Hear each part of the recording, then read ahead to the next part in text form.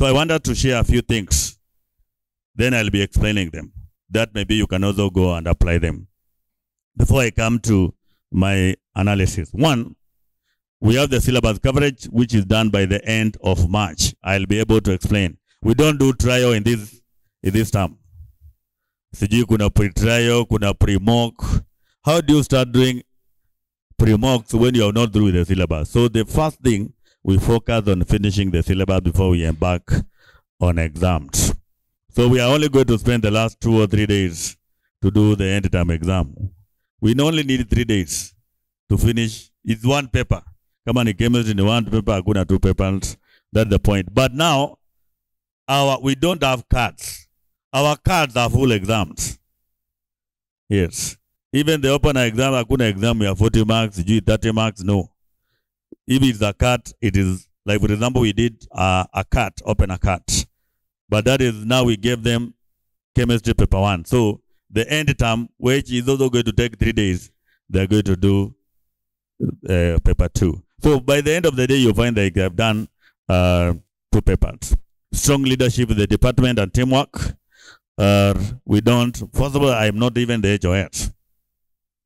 But I am the engine that drives the department. No, we don't have to be the leader to, we support each other. Like the leader knows like that. He's not even here. He's not even welcoming you, but everything is running proper. So leadership, the department, support each other. The HOs may not be the most competent or the best, but they let team support each other. That's the most important thing. That also means that the HOS should not be the person whose work is to report the members who have not done this, who are doing this to the office. That is also becomes katangaras. You are not helping your department if your work is just kupeleka moshene kwa office, kwa administration. Number 2, don't be that person who is also delaying the department. Practical, they are loosely connected. Possibly I'm the one who coordinates the practical because of my area. We have the practical manual. Like now we are doing solubility. Solubility we did to you to Kamaliza. There are 2 must practical that have to be done. They have already been done by each class. Kama ni Damo we need to do about 9 practicals. Each one has to be done. So I coordinate, do this one. Of course, we have the manuals. I know most of you have been using my manuals and they are still out there. There is this sample, there is this example, there is this part, like the way you do to that titration the same. Coordination of marking scheme. The schemes are coordinated. And even from 1, from 2, we don't mark belt. But from 3 and 4, belt marking. But even if you're not marking belt in Form 1, we coordinate. And we have our WhatsApp, which is very active. So we may coordinate. Then somewhere when you're marking, you remember, this one was not right. So we'll go back and, of course, recoordinate that. We'll coordinate through the WhatsApp, then we'll be able to clear that. Focus on key competencies of each member and weaknesses are ETC. And the key competence, that's the idea.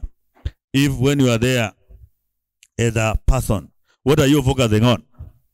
Are you more concerned with the virtue that this one is a drunkard, this one is a this one is weak in marking? Kuna watu wako very fast in marking. Kuna wengine wako very slow. So focus on the competencies. You may find that, like me, the practical is mine. I'll not tell anybody to set practical in my department because that's my area. We have people who are in charge of exams, like I'm in the exam department of the department. And there's another Madam Godman, we are the people who coordinate, and even we are able to look. When you set an exam, we'll be able to look at it. Like now we have already Form 1. I'll send you the exam. Form 1, I've already done the exam, by the way. The first exam, Mashafanya. So that first exam, it must be very simple. Usipate mtu like the data I had written, how do you to draw a Liebig condenser? They have already learned topic 1. A student who have learned topic 1 in Form 1, do they know how to draw a Liebig condenser? Where does it come in? When you're doing fractional distillation and fractional. That's when you bring in Liebig. Liebig condenser is not in another apparatus that the initial apparatus. But many people will look at things like that. Form 1, there is nothing to explain. Just state 3 states of matter. Differentiate bath and banner flame, 8 marks. Draw a bath and banner, 5 marks. List 5 rules of the lab, 5 marks. So that all of them get 99 and they think they are geniuses. That's how you start introducing. The attitude is conceived in Form 1 and nourished throughout. That is something that you cannot run away from. It is something that you need to look at that. Some of you are using Ment Familiar to download equations. Describe how to separate lead sulfate and sodium sulfate. You are a senior witch if you are giving your student that. You are not normal in the first place. How does a student in Form 1 know lead sulfate and sodium sulfate? We don't even tell them to separate sand and common and sodium chloride. They don't know what is sodium chloride. You tell them, describe how to separate sand and common table salt. Something they can relate. Those are some of the things. Form 1. Sasa nikupea hata kama umetoka wapi. Hiyo exam nilisetia Form 1 watapita. I'll come to how you introduce Form 1 later. Content-based revision, I'll be coming to that later. Revision books are strongly discouraged in lower forms. How do you tell a Form 1 to buy a guru? Endo ununue octopath na go Form 1. Are you even normal? What are they reading there? I can't. I say those things, but I cannot tell my students, of course, chemistry guru. Come on, history sour. History, the questions are, in fact, in history, you can read the questions as notes. You know that, eh? Yes. But not chemistry. Chemistry is about understanding. You'll be able to get that. Introduction exam to Form 1 must be very, very, very simple.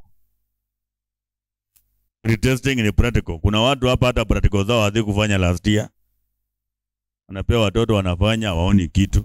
Because you don't pretest. By the virtue that you saw that KCSE, you should have known automatically that is the iodine clock reaction. And picked any. The only thing that causes practical to fail is simply for any iodine. You know that from 1992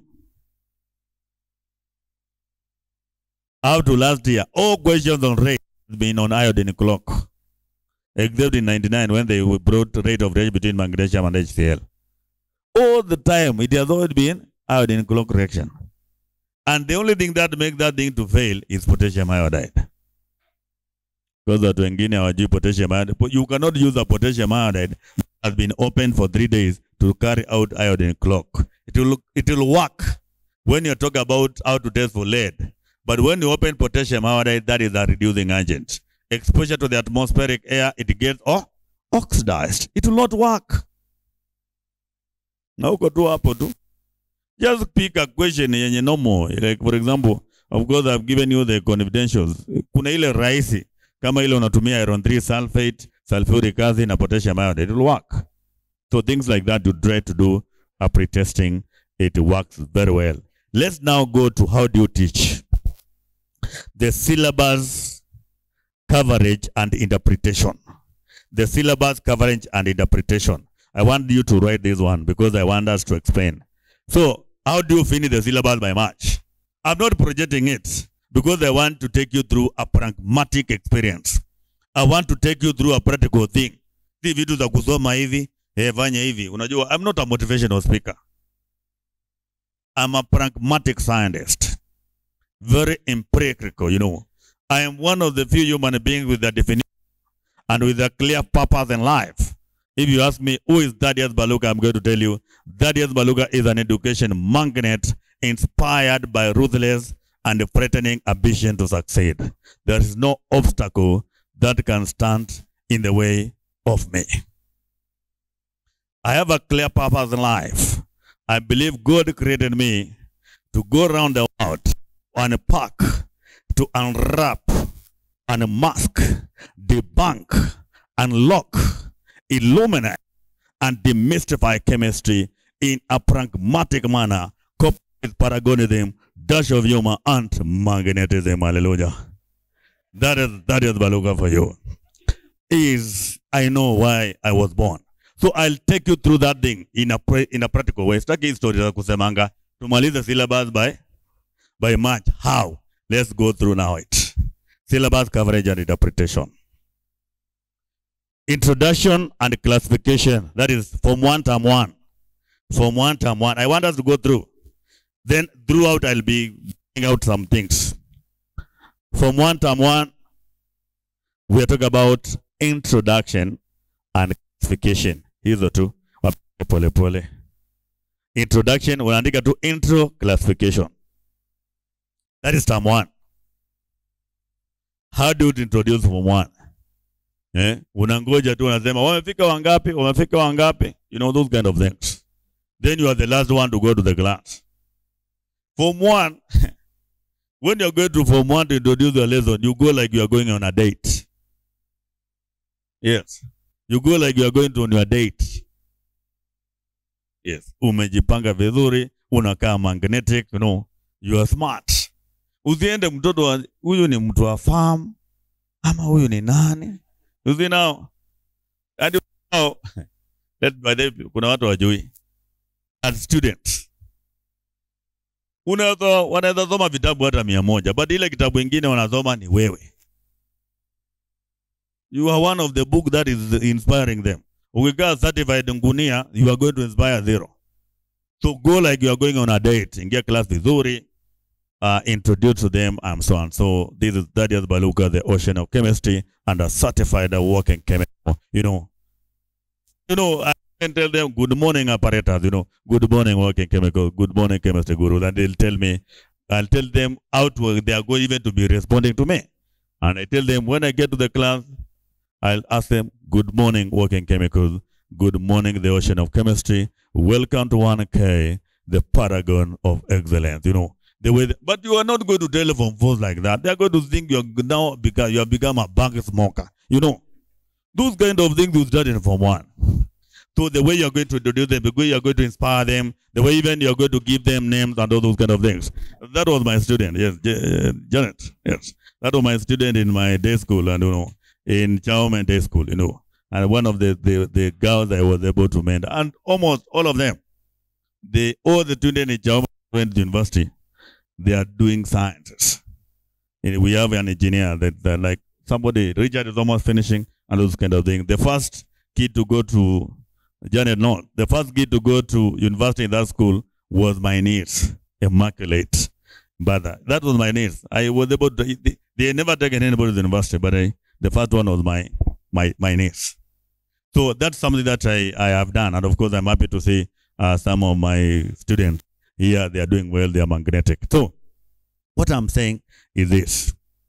When you go to that class and you introduce yourself, you inspire those students, they are excited. They are ready for you. Number 2, if you want to introduce students how to read for themselves, you do it in Form 1. Why? Using the first topic, the walisoma properties of matter. They know, name 3 states of matter. Unawapea. Nowadays, there are books. Just give them books. Kesho nipata kila mtu anajua. Unajifanya ngunia, unachukua bairo, unaanza kuchora burette, unafuta, hata kengele inapigwa fast forward ukichora burette. Are you normal? Tell the student to draw. It is in the book. To draw and write the properties. Now, in fact, within the first week, the 4 lessons, the double lesson yenye ya mwisho, I wish kama ni ya mwisho, ama the first double, the second week, wapeleke lab. Tell them, nipate mshajua apparatus zote, utakuwa nainua. Hii ni nini? Burette. What's the function? Do you know they know that? They are going to know it more when you tell them to read and draw the apparatus and read their functions than when you are teaching them. You are a parrot telling students, let us list the 28 rules of don't hate, don't smoke. What kind of nonsense is that? Those are things that students they write and they can recite. That is how you start inspiring students to do something on their own. That's it. But tupeleka watoto lab. Kama uko hapa and you have never taken your kids to the lab, you are not normal. Hata wajae ona test tube, hata kama ni ile lab ya paper bag. Uko na apareta kama 5. I can tell you if you just go take back, if you have never taken your student there, even now take them there and give them the apparatus they are going to confuse. That is now the volumetric flask and the flat bottomed flask. They will not be able to differentiate. Yes. Those are some of the things they will be able to. You know that now when you take them, you know, they show them the volumetric flask has a longer and neck. And of course it is graduated. Kuna iko pale ya kuonyesha 250 inafika wapi, unlike the flat bottom flask. And that's why you bring out things like what is the modification of the apparatus that are used for accurate measurement of volume. They have what? Narrow necks to give a distinct meniscus. Some of these things they are told through practical. That's like, for example, what's the difference between when you look at the flat bottoms, it has a shorter and what? Wider neck. But the other one has a long, narrow, things like that. So to increase all those issues in Form 1, the issue of classification, there's a lot of practical there. Please take them there. Issues of bath and banner. Let them do the petition. Karatasi, it is burning. The central part is not burned. Then you show them, this is not witchcraft. This is not magic. This is chemistry. Are we together? So excite them with those kind of things. But let me start by preparing oxygen with them using soil. Hata hao ndio nawaambia waende wachote hiyo mchanga. Tunachukua hydrogen peroxide, tunatengeneza, and then soil will work best than manganese. You don't know that. Soil contains the iron and other elements like manganese, and we say those are transition elements. They exhibit the what? Catalytic properties. And that now, nitawaletea mchanga waende wachote. I don't want to bring it because they think I've brought it from Kitui and I put some magic there. So I let them jota so that they get. Then I tell them that's how witch doctors are going to lie to you. That kuna moto imeakishwa kwa shamba yako, enda ulete. Then the doctor will pretend, the witch doctor will pretend the hydrogen peroxide is holy water. Then when you pour there, it looks like now mashetani anatoa zote na anaakisha inawaka moto. Then he'll replace it with the, anyway. For those who want to become witch doctors, I'm also giving you ideas. Now, you also make lessons interesting. I was even telling my Form 1s now, when I was showing the innermost region that contains and burn gases, that even in case for those who are going to be sinners and they go to hell, they know that when Satan throws them in the middle of the fire, they are not going to burn. They don't need struggle running away from the fire. Let them just and dance, because the innermost region contains and burn gas. Anyway, those kind of things, those are jump jokes, but of course you can make it a little bit interesting. Take students to the lab, let them separate sulfur and using a manganese. There's no school that cannot afford a manganese. Some of those kind of things. Make sure that you let them enjoy the beauty of practicals. In fact, you remember most of especially with the introduction, classification, and even acid and basic, there's a lot of practical there. So, twende kwa Form 2, Form 1, Term 2. Form 1, Term 2. Form 1, Term 2, we are doing acid and bases, air and combustion, water and hydrogen. 2 weeks, acid and bases. 2 weeks, water and hydrogen. The other weeks, air and combustion. Air and combustion is very big. It's very humongous. But water and hydrogen, in fact, the only practical there is the practicals of preparation of hydrogen mostly. And water, of course, that one you need to do those practicals of sodium. Possibly, most schools have only sodium, others do not have potassium, but when they do sodium is okay. Are we together? That's something that they can be able to do. So that is workable. And you can even distribute into weeks. You can, acid and base is a very short thing, isn't it? With 2 weeks, you can finish. Air, water, and hydrogen the same, but air and combustion is kubwa. So I give it about 5 weeks. 4 to 5 weeks. Or then you go to Form 2, Form 1, Term 3. Form 1, Term 3. Atomic structure and the periodic table the entire term. Hakuna option. Atomic structure and periodic table whole term. Even if you are saying tuharakishe syllabus, kuna vitu haziharakishwe. The foundation, go and look at any poor conductor of chemistry in Form 3 and Form 4. Ask them where they got lost. They'll tell you writing chemical formula and equations. When you're writing chemical formula, how many examples do you give students? Unawaandikia sodium chloride, sodium sulfate, magnesium sulfate, na unamaliza. You are not even normal. You are not closer to being normal. In fact, for those who have ever used my top-notch book 2, there are about 200 chemical formulae. And among those ones, the students should also remind them on how to write the formula of radicals, sulfate, sulfide, sulfide. And you get, that's how they get those things. It is to form part of it. How do you write water? Let's do the know. Water is made of hydrogen and oxygen. So when you cross by hydrogen 1, oxygen 2, ammonia, nitrogen 3, hydrogen 1, that's how you get NH3. HCl, hydrogen chloride, is hydrogen and chlorine, hydrogen balance 1. You get the point? Formula of acids, formula of water, formula of ammonia. How do you write a nitride, a nitrite, a nitrate? Two things, all of them, should form part of your exam. But what wamezoea tu sodium sulfate, magnesium. Then you demarcate the normal formulas from the one with variable frequencies. The one for carbon 4, nitrogen 4. Hapo pia ndio utaleta vitu kama sulfuric 6 acid, phosphoric 5 acid, sulfuric 4, those kind of things. So take your time. 200. If you don't have them, you can. Book 2 is the Bible.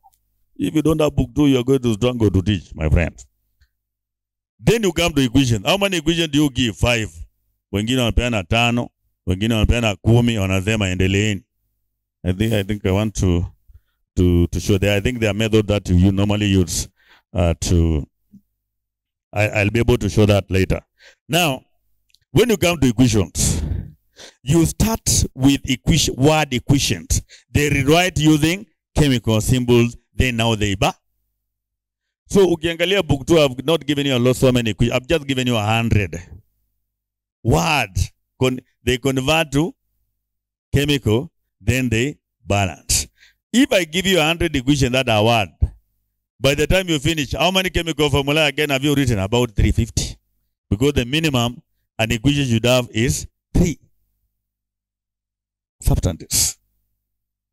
So you know that. From there to Jamalizana to tunaenda kwa other equations that are chemical, but now you just balance. I've given them around 158. By the time they finish with 208, hakuna equation ya wataiona. And I think you have devised a method of balancing equations.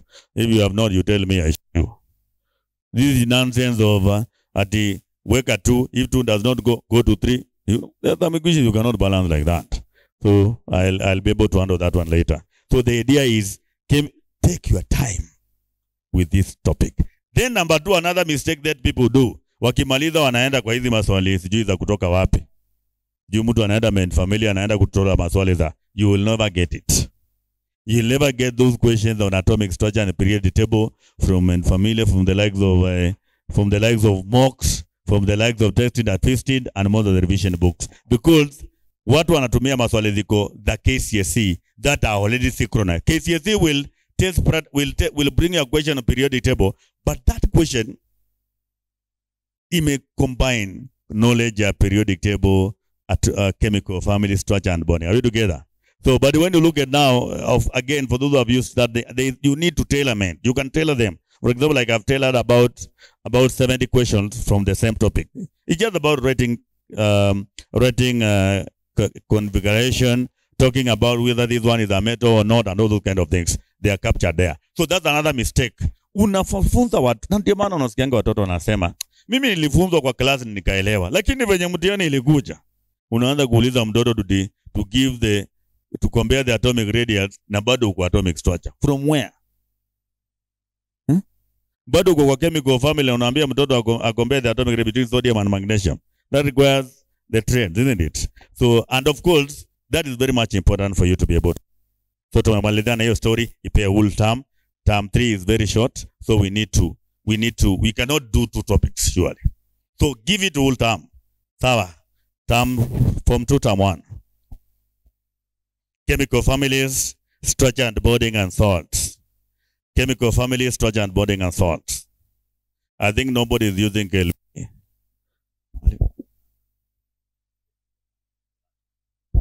Yes. Chemical family, structure and bonding and salts. Do you know if you have taught atomic structure proper, there will be very little to do with chemical families? You have already done it.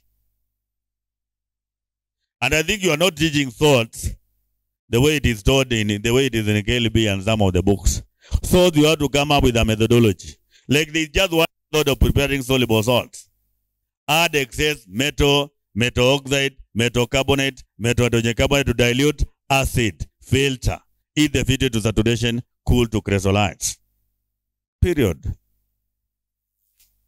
You don't have to start how to prepare copper sulfate. Then you tell them for copper, if you are starting with copper, the starter reagent is copper, then you heat the copper to form copper oxide. Then now start with the process again. That's very much important. Then salts, find a way. Of course, I have analyzed it again in for book 2. That's an area that is very much important. Then we now go to Form 2, Term 2. Form 2, Term 2, very fast.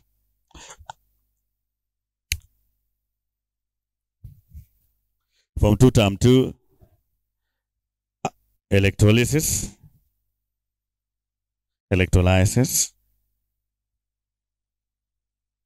Then we have carbon and nitrogen. Hakuna gas laws na moles, especially if you are coming from a school where your students are poor conductors of mathematics. Then uingia mole immediately, we're dead. So the concept, again, these topics of carbon, nitrogen, the non-metal, these are topics that really involve your student in doing the what? In doing their own work. What does it require to learn how to prepare one for oxide? And equations are very important because you'll find all those equations are already captured, you already did them. So the student do not have, they already know. To prepare calcium carbonate plus HCl is equal to that. They already did an acid. So, of course, that's you need to involve students. Now, what were maths na came. Those people are very allergic. They are very allergic to the chemistry of elements and metals. In fact, wanaulizanga tutafika waende mall. But it need to amuna option. These are topics that student, even the weak student, will always get something. Hapa ndio watoto wanapatanga kitu. Unapata uses of sulfuric acid, draw a diagram to prepare carbon dioxide, vitu kama hizo. Those things already there. So, electrolysis hiyo ni kitu 1 week, maximum 2 weeks. Na ufunze only electrolysis of binary compounds. Wacha upuzi, sijui mimi nataka wangu ni wafunza mpaka aqueous solutions. You know? Really? Sasa mtoto, you know, by the way, for students to even understand the effect of how copper, you know, the effect of copper electrodes on copper sulfate, must have done electrochemical cell. You know, you are dissolving copper electrodes into copper sulfate. When a metal is due to a solution of its own, it goes to solution. But they only say that goes to solution, the anode. So they need that wisdom. But wakapo unangangana vile unajua kufundisha chemistry. Things like that. Just the way nilisema. Even chlorine. Funza tu chlorine ile ya form 2. Ukienda huko kwingine, wacha kufunza mpaka HCl. There is a reason why repeated. There is a reason why we have acid and base in form 1, salt in form 2, and form 4 we have acid, base, salt, and solubility. That's a very important topic. Don't na wengine mnajifanya wajuaji after introduction to chemistry, ati watu wanaenda direct to atomic structure and periodic table. Ati ndio wajue kuandika equations gani? Be normal, peleka watoto polepole bwana. Wewe usiulepeleka polepole. Kama ulikuwa unaulizwa define chemistry 2 marks. Why are you asking students to define analytical chemistry? Ndio vibangnetic bwana. Ndio unafanya watoto wanachukia chemistry na wanafanya vitu kama hizo. So peleka tu syllabus yenye iko. Ndio tumesema sasa tukitoka carbon twende kutumalizana na non metals. Sasa tuko kwa form 3 term 3, form 2 term 3. Form 2 term 3.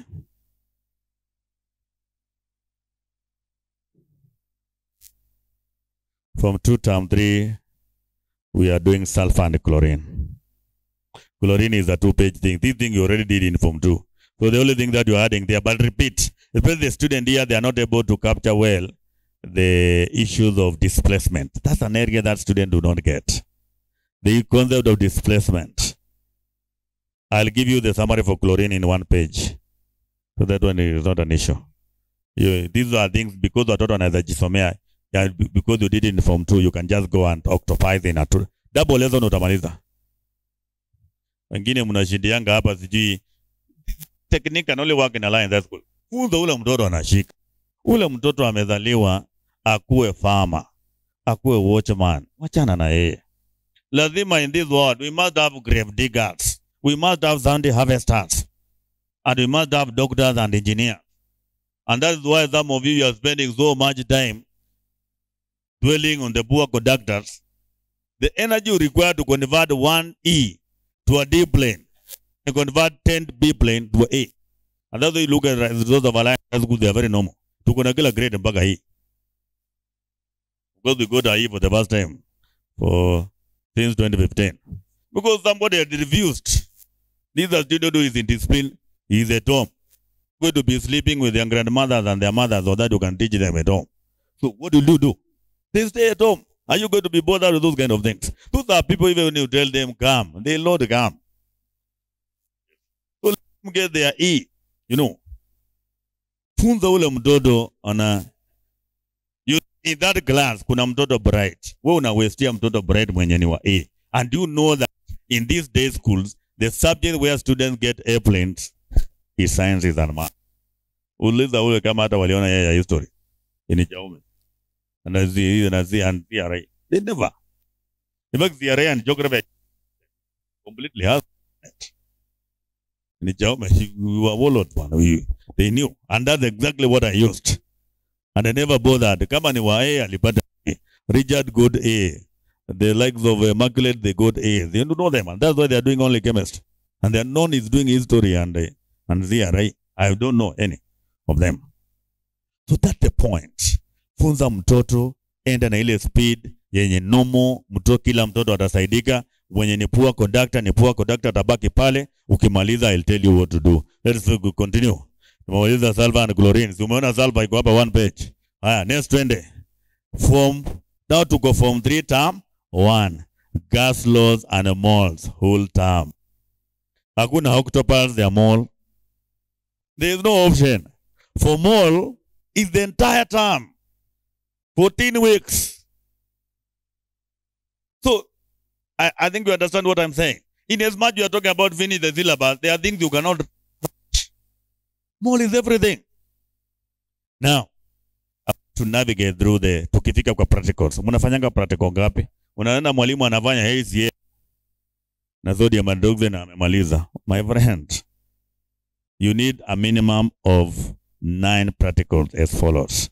Titration should be packaged as the following when you reach to the practicals. Let your student do the following practicals. 1. Practical number 1. HCl, sodium hydroxide. Molarity of 0.2. Ukitaka kuwa kama wale watu wanapenda vitu konk, unaweza enda tu 0.5. But let it be around 0.2, 0.1. It will work. Use penophthalene. You know, penophthalene gives a very distinct color change. Are we together? Yes. The practical number 1. Practical 2, sodium hydroxide sulfuric. Elizu may introduce diabasic. Now, unaelewa? Practical number 3, sodium carbonate na HCl using penophthalene. Ya pili pia ni penophthalene, but ya tatu sodium carbonate na HCl use methyl. Yes. Ukitumia penophthalene, you will get double the volume required. Penophthalene will give you. The reason is because when you're using sodium carbonate and HCl, they always undergo the double indicator titration. You know that one, eh? The first reaction reacts so HCl plus sodium carbonate to form what? What do you get? Sodium chloride plus carbon dioxide plus water. But now some of the sodium carbonate are not reacted. The carbon dioxide and water will react with the sodium carbonate remaining to form. That's the first practical. Then if the HCl or the sodium carbonate is in excess, now that's the second practical now. Upon your methyl inafaa kuchangia sasa. Then now the second one, now we have now the sodium carbonate that's already in the solution, combining with the carbon dioxide and water, forming the sodium hydrogen car. Now that's the second titration. Ile inatangwa double indicator. Ndio sasa tukienda na methyl, itafanya ya kwanza, to get sodium carbonate, to get sodium chloride plus carbon dioxide plus water with some excess sodium carbonate, which now react with the carbon dioxide and water formed to form the sodium hydrogen carbonate. Yes. So That's the first thing that takes place in the first place. Then now the second one, now the sodium hydrocarbonate now finally react with the HCl. Now that when you're using the phenolphthalein to form sodium chloride plus water plus carbon dioxide. Hiyo ni chain reaction, watoto hawafai kujua, wataletewa. So use methyl there. Then you can also number 4, borax and HCl. You know how many have borax in their school? Borax. Sodium borax. Simugona mchezo. Now you know every time you come here, I always give you the reagent. You cannot survive without borax. Borax is cheap reagent. It cannot go above 5,000 to 1,000. In fact, I think hata ni 300, 500. Some rock principles, they wait until you have to lie to them so that you can buy something. So borax, when we teach it as early as now, it is one of the cheapest reagents. Borax has been tested 11 times in KCSE. How do you mean something that has already been in the KCSE all throughout? And that's why you need those things. So you use methyl. So that the student can start getting used to methyl. From orange to yellow. You know those colors are very close. The man at the other time to relate hata walimu hawakuona. Wanasema hii yangu the mathematics are bad, you know. Things. It's the lack of exposure. If a student has never done a practical methyl, na hata wewe ukumbuki ulifanya lini, utadhani atajua aje. And you know those color transitions are very close. Yellow, orange. Very close. So that's something, and then pink. Now, then we continue to go practical number 5. Practical number 5, fanya redox.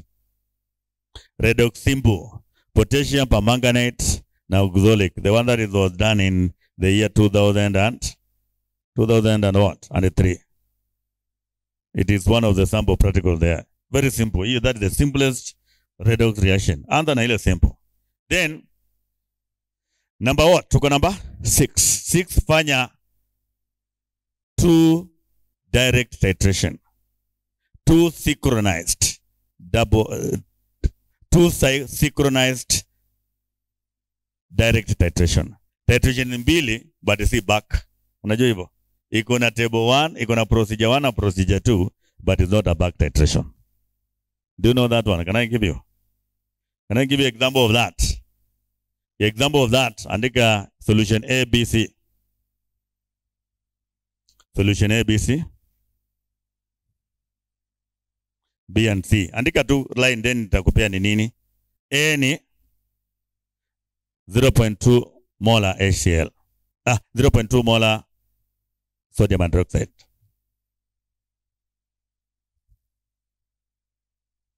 Sodium hydroxide. Solution B ni HCl. Haijapeana, but 0.2. That one you don't give. HCl, eka bracket 0.2. Then C, 0.1 sodium carbonate.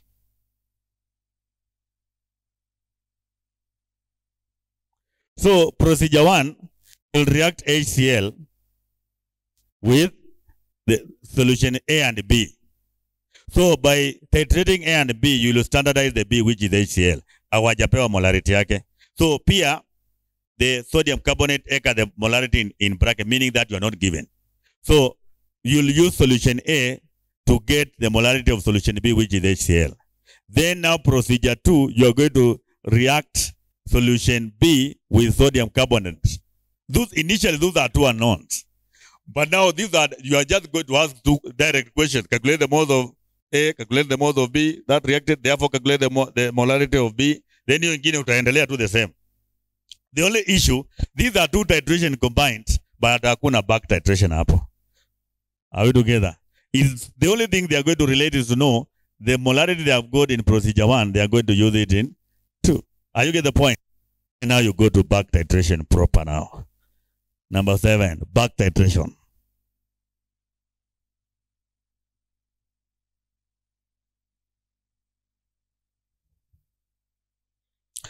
Back titration. Number 7.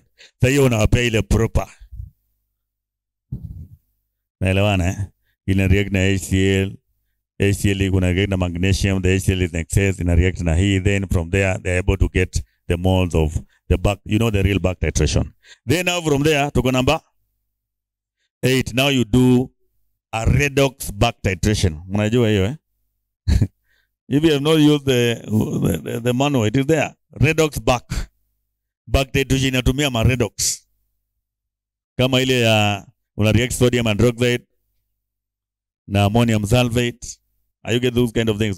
There are so many back titration. They are oxidizing agent. Kama mostly iron 2 sulfate, potassium permanganate, those kind of things. Then now, finally, double titration. That is number what? Yes. Are you seeing the way I've planned my work? From the simplest to the what? To the hardest. Yes. So, make sure that from there, that becomes the end of wasting time on titration, unless it is a practical. By the time they finish that one, they'll have done how many titrations? 13. Because kuna tatu zenye ni mbili. They'll have done 12. From there, even when you are doing thermal, if procedure 1 is thermal, wafanye thermal, procedure 2 you may combine a titration, give them the values. Because hauna time ya kuwaste, tunaelewana? Forget. Wale watu wa kuweka mask, unapata mtu amejeka mask, sijui amevaa gabwood, sijui watu wanafanya mochari, ako pale nje akiprepare chlorine na sulfur dioxide. Wacha ujinga. You're not going to become infertile when we are still watching. So now, avoid preparing poisonous gases. Nobody will tell you to prepare those kind of nonsense in a normal case, yes. Are we together? Yes, so that's why you waste time. Mtu anatengeneza hydrogen sulfide, anajua hata ukineli, you are not even going to function at night. Your husband or your wife thinks you have cheated, but it is hydrogen peroxide. So hydrogen sulfide and sulfur dioxide. Be normal, bana. Be magnetic always. Take care of your life. Prepare things that are important. You don't even need to prepare chlorine. Enda uonyeshe na projection. Why do you need to inhale? Even if you are preparing in a fume chamber, you're still going to inhale them. So that is something that is there. So we continue. We are now in term what? Form 3, term 2. Form 3, term 2. Form 3, term 2. We are doing organic 1 and 2 combined. And acid, bases, and salts. Organic 1 and 2, acid, bases, and salts. It's a long term. You cannot go beyond that. Organic requires a lot of time. Organic alone, those are 10 marks. Not 10, 30 marks. 6 in paper 1, around 14 in paper 2, and 10 in paper 3. So that's it. So organic, 1 and 2 combined, then salts. So they are form 4, sasa. Are we together? Then term 3. Form 3, term 3. Form 3, term 3. Energy changes alone. Energy changes alone. That's a very long topic. Number 2, term 3, wengi mnafanyanga form 4 entrance. So you'll find with 9 weeks, there'll be like 3 weeks for exam. See, with 5-6 weeks, you can finish one topic. We need to be normal. That's why I'm telling you I'm a pragmatic, and I don't want to tell you term 3, form 3, energy changes, radioactivity, and electrochem. That's a mad person. How?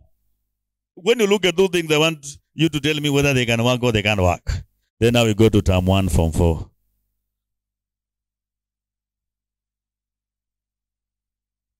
Form 1, term 4. Form 1. Form 4, term 1. Rate electrochemistry, metals, and radioactivity. Kuna topic hapo, they don't rate na radioactivity, those ones you can finish 2 weeks, isn't it? Metals using the octopus, I'm going to give you that one. You can use it in 1 week. And they can still read a lot for themselves. Now, there is a lot there. First of all, because form 4, Kwanza, there are so many remedials. Most schools, they always have even remedials. So you'll have even enough time to get that. But in case things become tough, maybe something like radioactivity can spill over to term 2, of which you'll finish it within the first 2 weeks. Is that thing workable? Is that thing workable? Yes, it is very much workable. And as you see, I say, I'm not reading anywhere. These are things that I do. So I'm not giving you stories. So the only problem is this.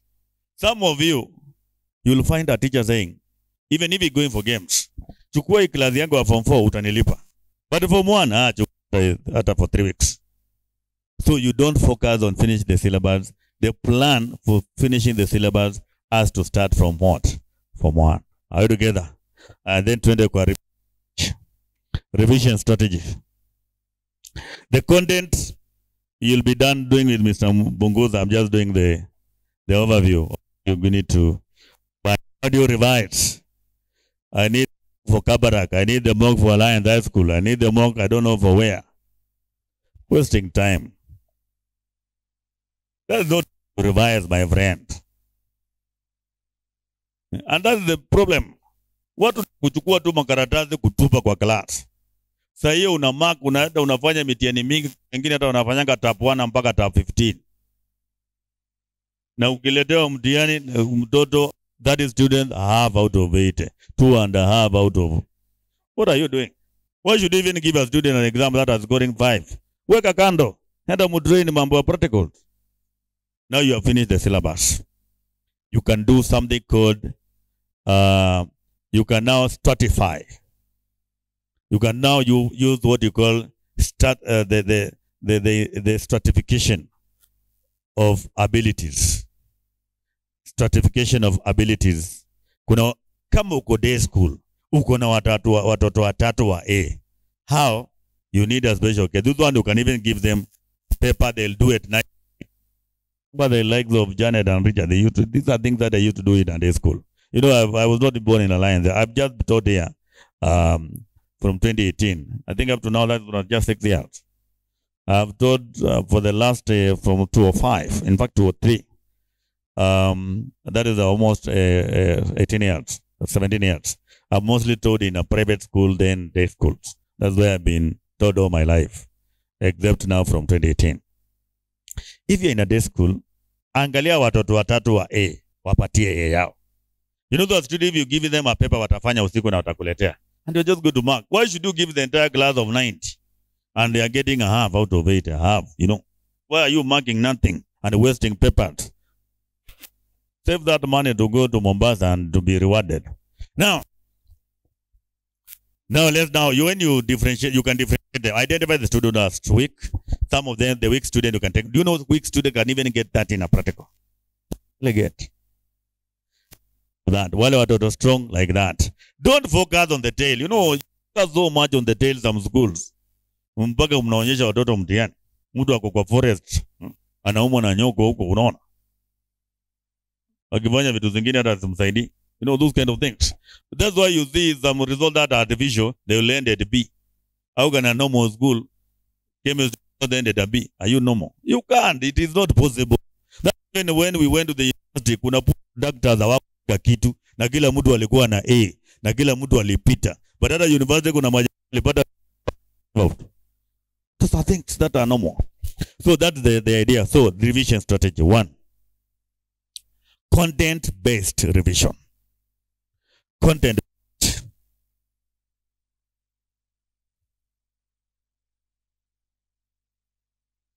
Content-based revision. You know what that one means? Fungua hapo kwa hiyo octopus ni wape hapo ya sulfur. Content-based is whereby you go to class. Wacha mambo ya kuchukua mock ya Kabarak, mock. It is there, it is even printed in color, octopus. Look at that octopus. Already the student already read sulfur. Unaona tukianza pale, mwalimu ni kama una? Yes. So ukianza pale, angalia kwa first process. Kwa first process, the outermost pipe, what are it? We have the what? The superheated water. The superheated water at about 15 atmospheres and 170 degrees Celsius. Then what's the role of this? To melt the sulfur. The innermost pipe, we have the hot compressed air.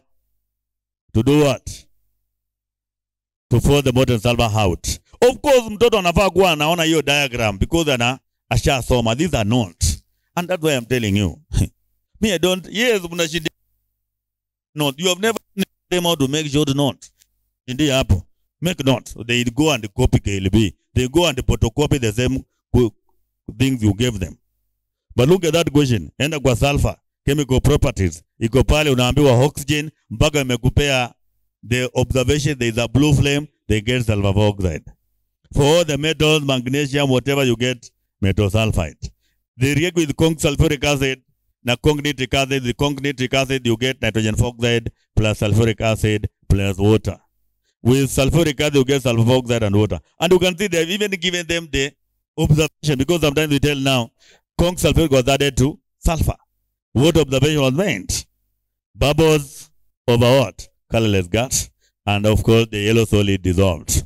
And you can be able to see preparation, to get a preparation of sulfur. There are two methods. Method one, copper plus sulfuric acid. Sodium sulfide plus HCl. I've even given you the condition is what? Heat. In a petition for sulfuric acid collected by downward delivery. And of course, I've also given you that if it needed what? Solution, you prepare it using a what? An inverted funnel. You can see that thing, although it is one page, it is very pregnant. That's a very pregnant information. It is giving you every that mtoto anafaa kujua akishaona. Bungusa will be telling you that akishaona solid iko kwa conical flat, liquid iko kwa funnel, this to funnel ama kwa dropping funnel. Are we together? When you look at the properties of the property oxide, reducing properties of sulfur oxide, then you see how does it we start with how does it react with water to get sulfuric acid, and that's what is responsible for the acidic and the bleaching properties. Very important for you to be able to understand. You can see the reducing property, how does it react with potassium permanganate, dichromate, and I've also given you why. Because it reduces manganese from what? Positive 7 to positive 2. The dichromate from positive 6 to, yes. So that kind of a scenario. Then you see everything is captured there very well, including the oxidizing properties of sulfur oxide. Well analyzed. We go to sulfur 6. Angalia mali sulfur 6 equal. I don't know where it is. Yes, sulfur 6 laboratory preparation. I've given you there. And there's something that those we don't teach, like for example, why is sulfur 6 collected as solid crystals? Because in a gaseous state, the particles are far apart and is highly soluble, so it is thirst for water. So because of this, the sparsely distribution of the particles of sulfur oxide, they'll easily be able to absorb water, forming harmful acid fumes. But now in solid state, the particles are closely packed. The compactness reduces its what? Its thirstiness for water. And that's why it is collected like that. That's something that it is not captured in books. That's why I'm telling you. These are one page, but it's very pregnant. You look at the carbon is sulfur. The conduct process. It is divided into what happens in the burners. From the burners, we go to the what? From the burners, the other reaction takes place in the what? Catalytic chamber. From the catalytic chamber, we go to the absorption chamber. From the absorption chamber, we go to the dilution chamber. And from there, we go to the scrubber. Na hata wetu wengine waandika kuna reaction the scrubber that is also ignored. Again, very pregnant with information. Kitu kama these are notes zenye mtoto anasomanga tuko na KCSE kesho. But sasa KCSE ko kesho mtoto kuna 2 hours, hakuna KLB form 1, hakuna principles, hakuna octopaths, hakuna maid familia, hakuna tested and visit. Do you know my boys form 4 wanafaa kuwa na one book. You can on from Form 1. Moja.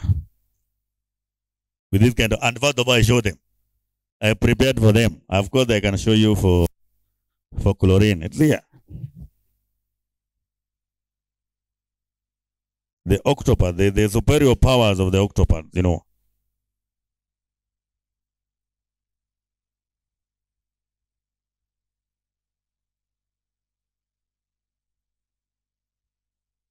That is chlorine and its compounds. That's one page.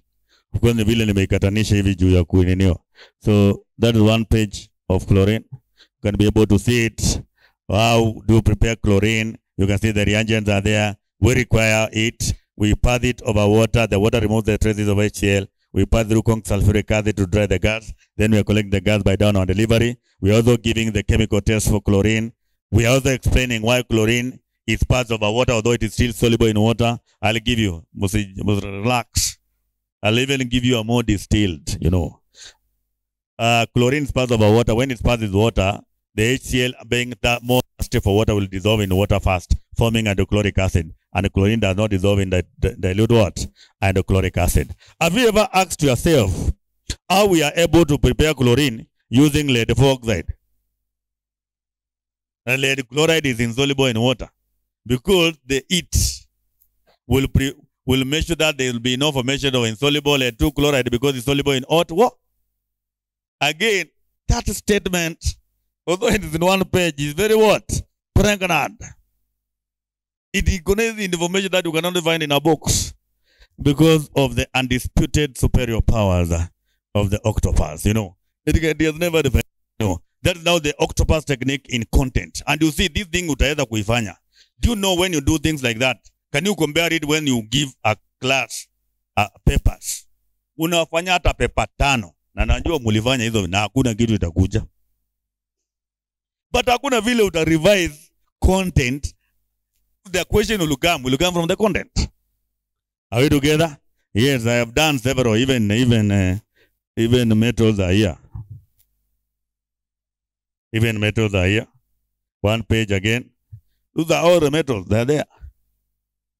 Zimepeano hapo, hiyo ni metal moja. So, guys, when we talk about, unajua shida moja, most of the teachers, we are just simple motivation speakers.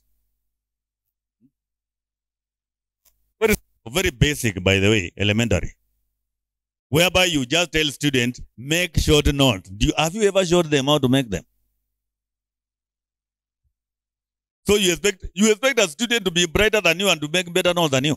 I have tried, bana. You say you're lying, that's the best. Nimejaribu kuwaonyesha hata nikuambia, I always end up doing it.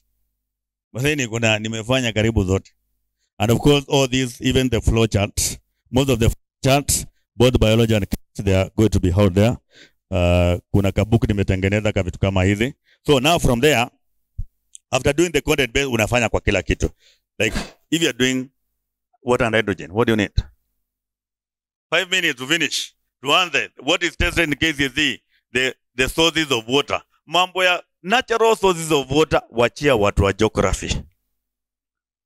You don't have to tell students, let us look at the natural sources of water, the rivers, the lakes, and the rain. Whatever can be tested in a normal exam is the what? Chemical sources of water. Be normal, expound. How do you get water? By burning an organic compound. Kitabu munafunza kando, lakini sio hiyo itakuja peke yake. It is any organic compound. You can burn kento, you can burn biogas, you can burn paraffin, you can burn methanol, you can burn ethanol, you can even burn ethene. Tunaweza kuletea hiyo ethene, we prepare, alafu to direct to a delivery tube na tuiburn. Then to later, unaelewa ile inakuanga the funnel, then inaendelea. Tunaelewana eh? Be creative. Think outside the box. Be magnetic. Octopize your content, in a magnetic manner. Hiyo story imeisha. Ikitoka hapo tunapitia, when we burn it, tunapitia kwa YouTube, containing ice cold water. What are we going to see? A colorless liquid. But here YouTube, we can put calcium chloride. So you'll see a what? A colorless solution. Are you get the point? Eh?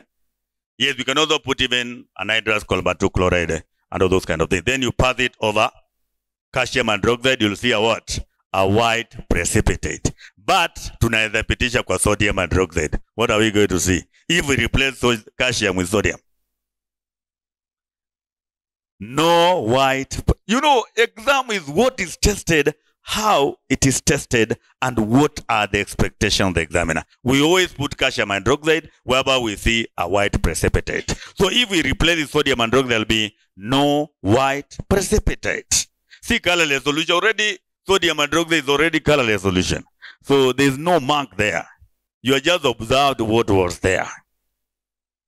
Now, from there, tushamalizana hizo vitu zote. Now we go to chemical properties of water. Cold water will not react with group 1 and group 2.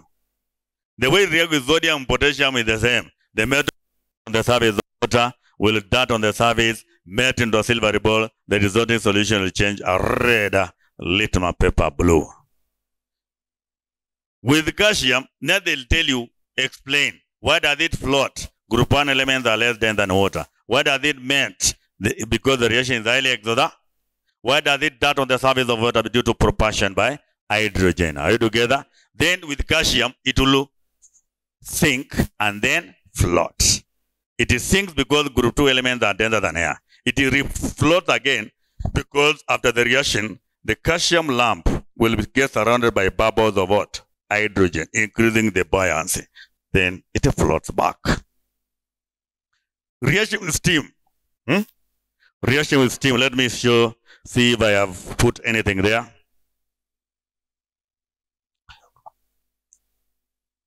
Yes, yeah.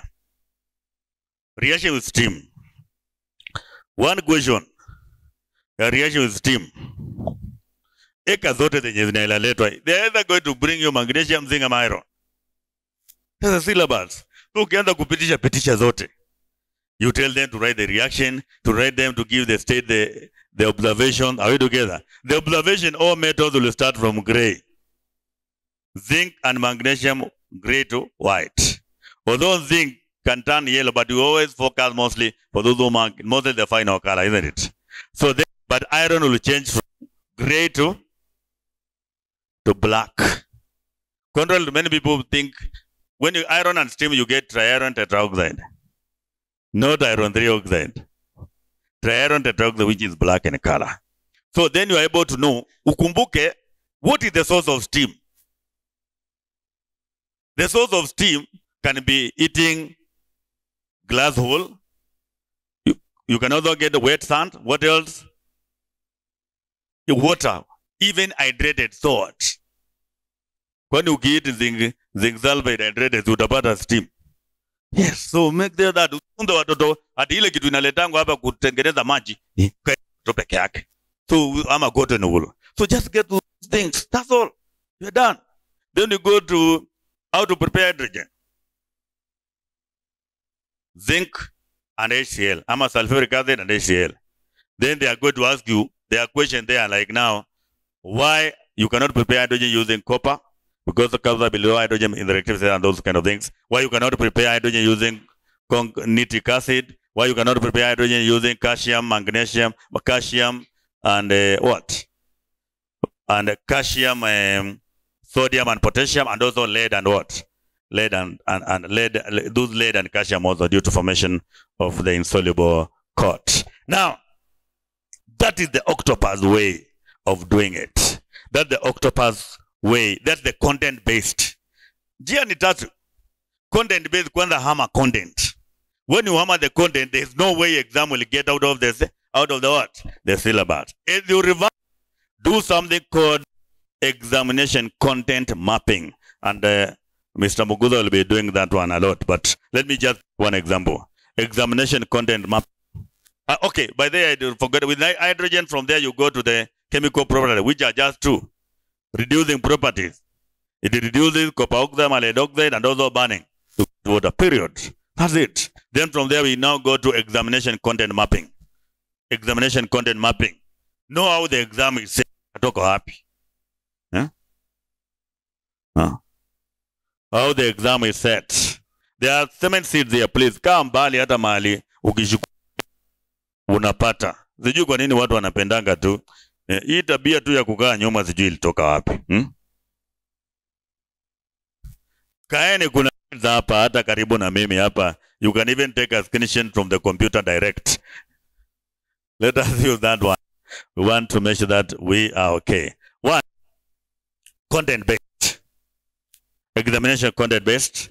Mr. Muguza will be doing much of that, but I just want to give you one example that I do. It's also good when we share all the wisdom that we have, so that when you combine the wisdom of the ocean with the one on the boiling ocean, you become cacamoniously magnetic. Now, we are looking at now content-based examination content analysis, or rather exam content mapping. exam content mapping. Let's look at a topic like energy changes. Energy changes. Let's look at a topic like energy changes. With energy changes, the first component of exam is energy changes in physical processes. Energy changes in physical processes. Energy changes in physical processes. Energy changes in physical processes. So that's where you're going to have the latent heat of fusion and the latent heat of vaporization. We are building that knowledge from Form 1, melting and boiling. Form 1 will often the melting and boiling. Melting can be labeled as BC. But now when it comes to Form 4, they are going to be asked, give the name of energy change that is involved between point B and C. Then they are going to tell us that is latent heat of fusion. Then we need to understand that now this thing is not well captured in KLB. When you are drawing like the heat of the heating curve for water, sorry, the heating curve for water. I don't know why. Let me display this.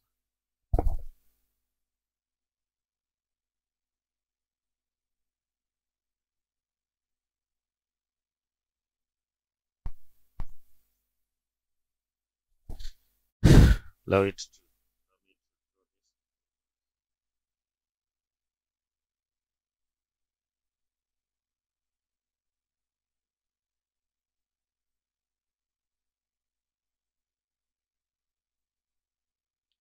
Whether you're getting the difference, The one that representing the latent heat of fusion rather than melting, it will be shorter.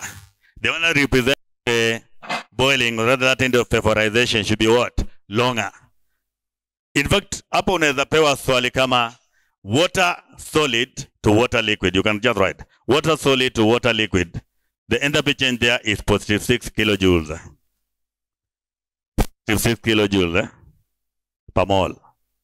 Water liquid unaandika H2OS to H2 liquid delta H positive 6 kilojoules per mole.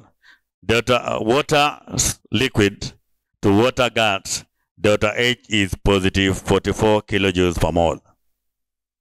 You can even give an example. I think there's one in the KCSE where they also given the one for iron.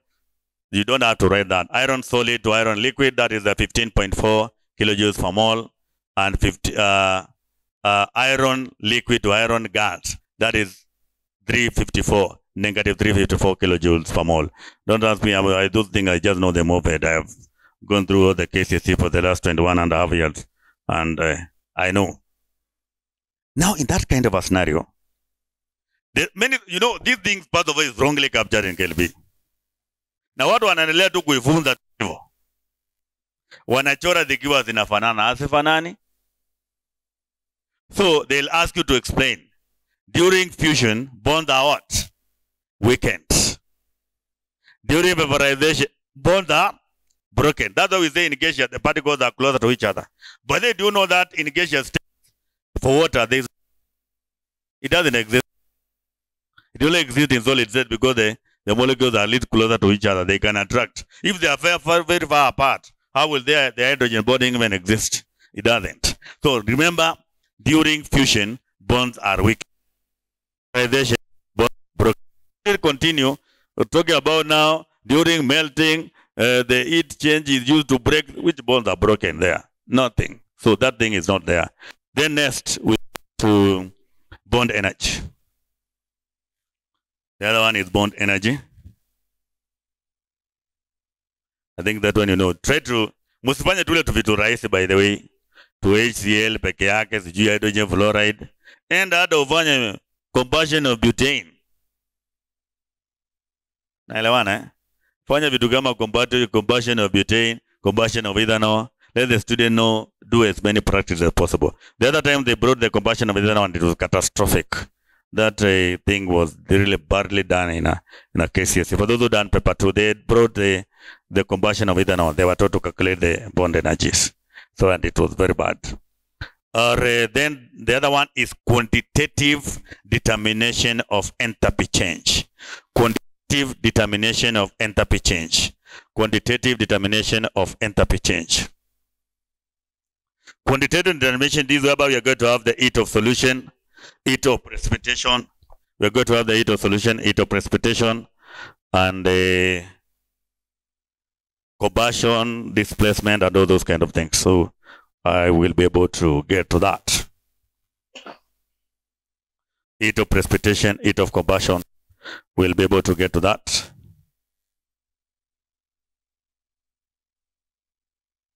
So hapo ndio tuna precipitation, displacement, combustion, solution. Usianze kufunza hizo vitu kila kitu peke yake. Unaanza, this week I want us to tackle the heat of solution. Hata unaenda kuchoma hiyo. That thing you teach once, if they are taught once, the concept is the same, which is what? The formula is what? MC delta T. And the only thing that confuses students is the M in the mass of solution. Give them now many examples. Wafunze na wapee many examples ukimix. Ndio wachanganyikiwe vizuri. So una change, unaanza solution when 4 grams of sodium hydroxide dissolved in 50 cm cubed of water, then you tell them. Utaona wengi wataanza 4. Then ukuje kwa precipitation, displacement, na neutralization. We are talking about the mass of solution. Are we together? And of course, when you are getting the moles there, you are using molarity times 4. When excess iron filling was added to 50 cm cubed of 2 molar copper sulfate, to get the moles of copper. Always the solid that is displayed will always be in excess. You are focusing on what is being displaced. Let the student know. Kuna mahali watatumia the grams to calculate the mole, na kuna mahali watatumia nini? The molarity times volume. Are we together? Kuna zile kama neutralization whereby they have to mix the two solutions. Are we together? Then, kwanza kitu kama ya combustion, they are burning methanol. They end up using they cannot get that the mass we are talking about, the mass of water that is being heated. To many students, even some teachers, they don't know that we talk about exothermic reaction lead to increase the temperature of the surrounding. The surrounding we are talking about is that solution, is that beaker. The solution. Usianze kuangalia huku. Si joto yenye unaotanga ya jiko, tunasikia mawengenya ziko zawa huko, una feel too warm the coming to your body. No, that is not the thing. We are talking about it. The solution is the immediate surrounding, and that's why we talk about the change in temperature of that surrounding. Naelewana eh? Kama unaheat ethanol, hiyo maji yenye kuko hiyo sufuria. And remember the assumption in thermochemistry. We assume the overall heat change produced by burning ethanol is used to heat what? To heat the water, which is not true. Some heat is lost the surrounding, and also some is absorbed by the heating what? Apparatus. Those kind of things. So just teach them, let them define. There is something that always disturbed people. Heat of neutralization.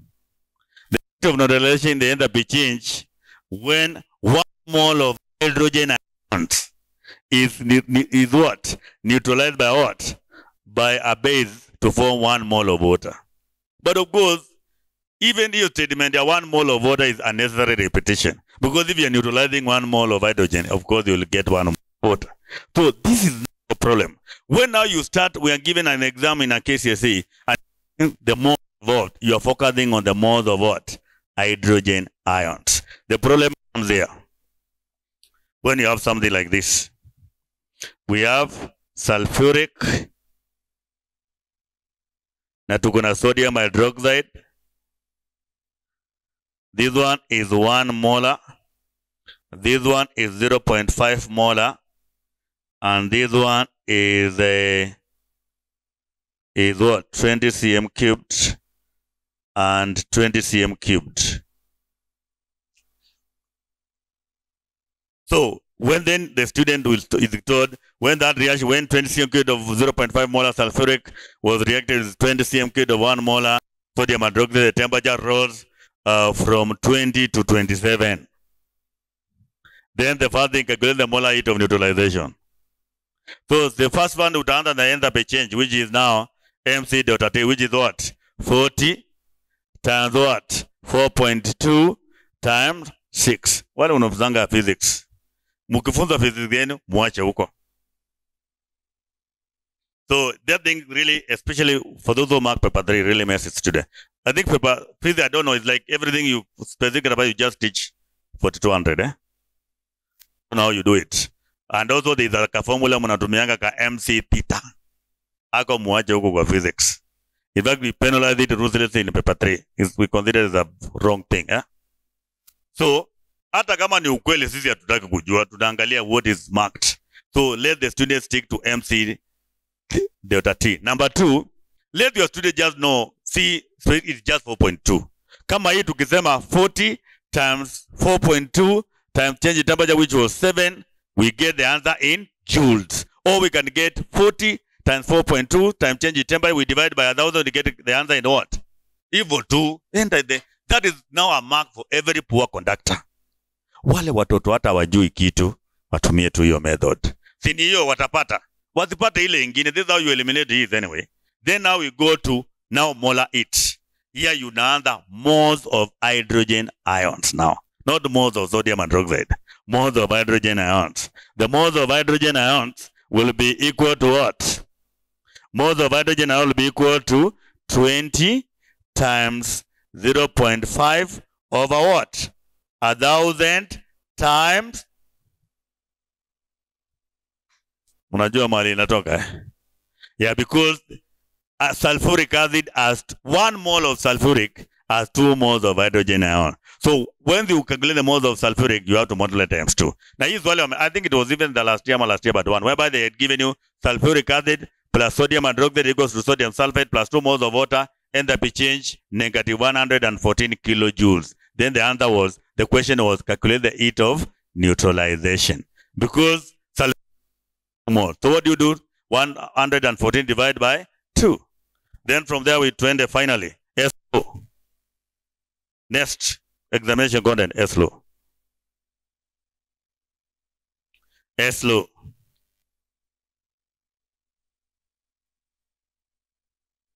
SLO. SLO pia anza na zile za hydrocarbons. Then ukuje the calcium carbonate, vitu kama hizo. Make sure that you're able to get that. Then you go to fuels finally. Fuels contents are as follows. The fuels, there's space there, madam. There's space there. Fuels, we have the factors considered when choosing a fuel. We have the pollution effects and control, eating value. Period. Nini ingine unangoja kwa damu? So when you are revising now, ukifanya kioctopus jagu kushamaliza, that's how you do it. The same, and all those things, they are very captured. Then finally, and not last, that one you'll be able to do it. Open your book page. Oh, this workout that I've given you there. Page 14.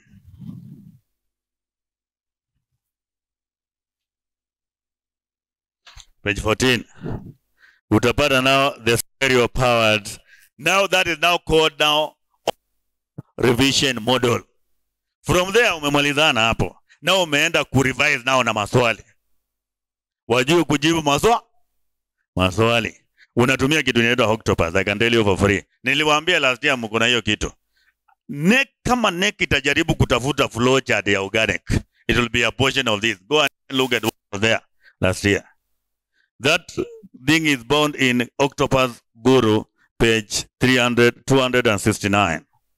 Ama page 270. Hiyo ni swali moja iko na 135 marks.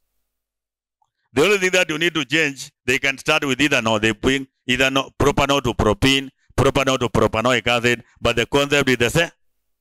There is what can be asked. Now you use the equation, let me tell you. Kuna watu wanachukua the revision books. Unapata revision book iko na maswali periodic table 300. Will you be able to finish? Can you be able to do even 20 questions of organic?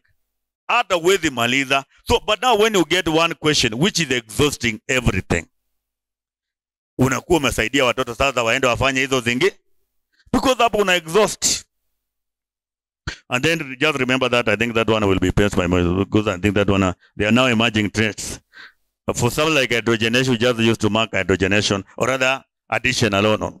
supposedly with that. But now let's introduce. Let's now qualifying addition, hydrogenation, addition, halogenation. Are we together? Let's try to capture those kind of things there very much. Something else that was also being asked, and it's being asked nowadays, is the concept of oxidation. The condition for oxidation is it. When you're using potassium permanganate, acidified potassium permanganate, the reagent, the condition is it. So that is something that is there. Of course, make sure that you're able to capture that. All those things are also captured here for those who have book 4. Now we have the book 4 now, whereby they are being done in the students are doing it inside the book.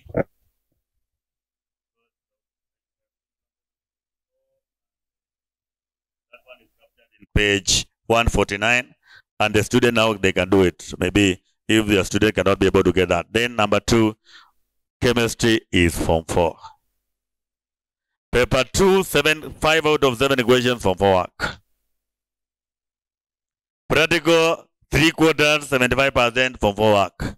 We're only expecting mostly 10 marks that iteration. Kwani kuna kitu kingine nitakwanga from 1, 2, 3. Just iteration. Bila vitu zingine, even the qualitative that they require the superior powers of from 4. That's something. So I've given you the issue of syllabus coverage. I've given you the revision strategy, and I think you find them useful, isn't it? Ukiangalia page 46 the octopus. Sijui kama kuna mtu akona octopus nimeona hapa.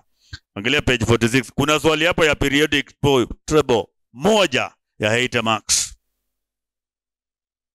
You may not have those time, but at least you can get, kama watoto wataulizwa like metallic bonds.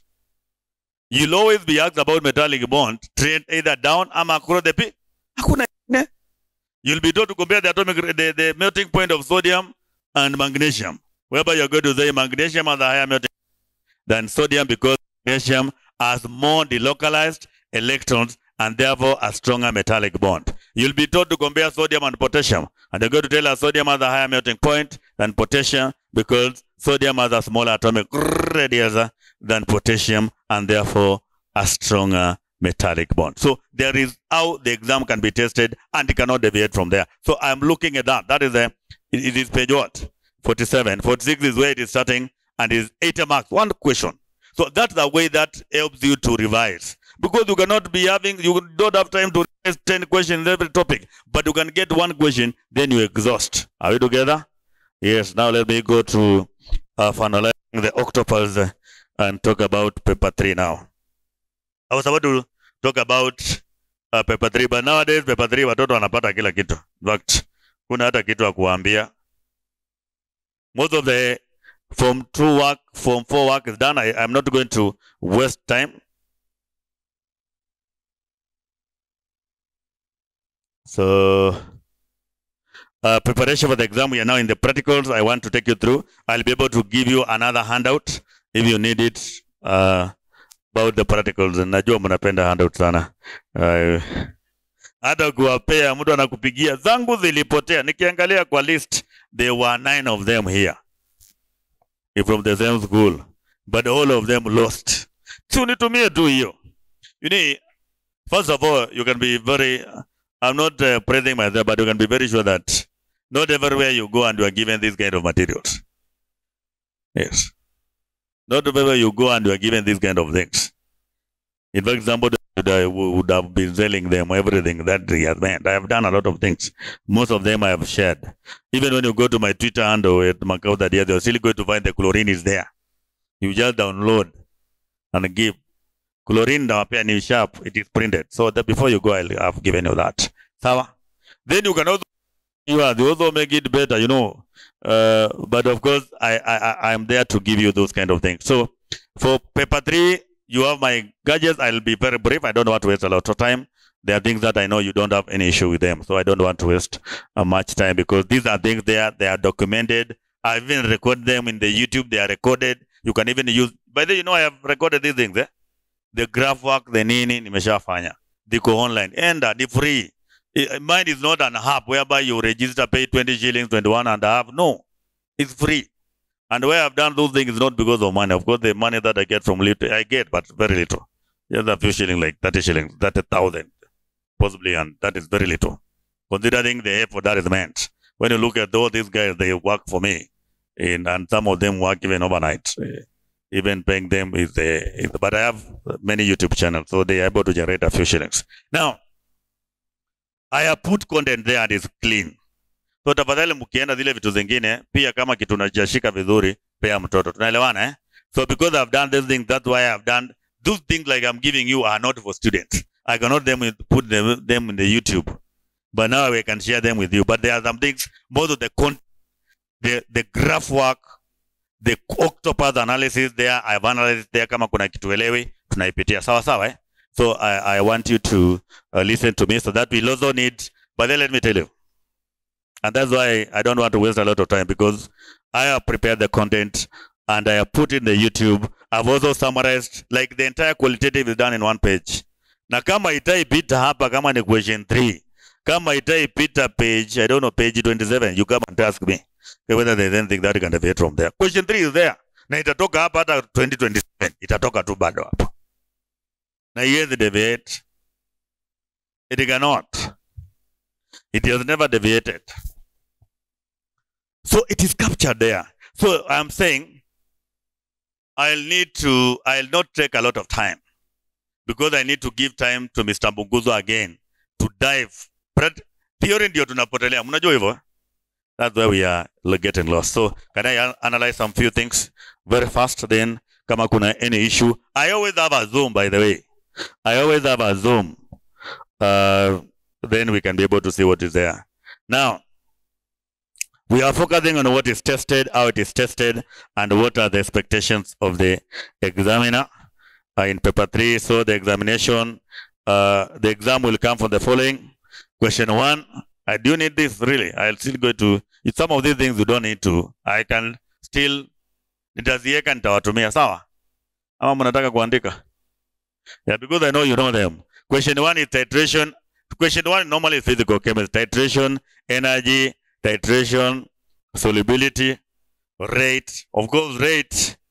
I think rate next time will come in the last class, 2026, 2027. But don't say, I'm not saying it's not coming. But of course, the chances of rate, by the virtue that it was there last year, featuring is, I want to correct this. Because kuna watu watachukua screenshot na waende nayo hivi. Na waende waseme, Mr. Mbaluka said this. Question 2 is always the test for cations and anions, and question 3 is the organic qualitative analysis. Let me look at now any issue. Do you have any issue with the titration? So let's not waste time. I've done that. So those are the formulas you need. When you are doing titration, the student need to know how to use those two formulas, how to calculate molarity, and how, they are always going to give you questions in 2 ways. Solution A, 0.1 molar, or solution A containing 6.3 grams per liter. So in that kind of, when you see grams per liter, you go for second what? Second formula. When now they are giving you moles, molarity, then you go for the first formula. And of course, remember, we used to accept RFM.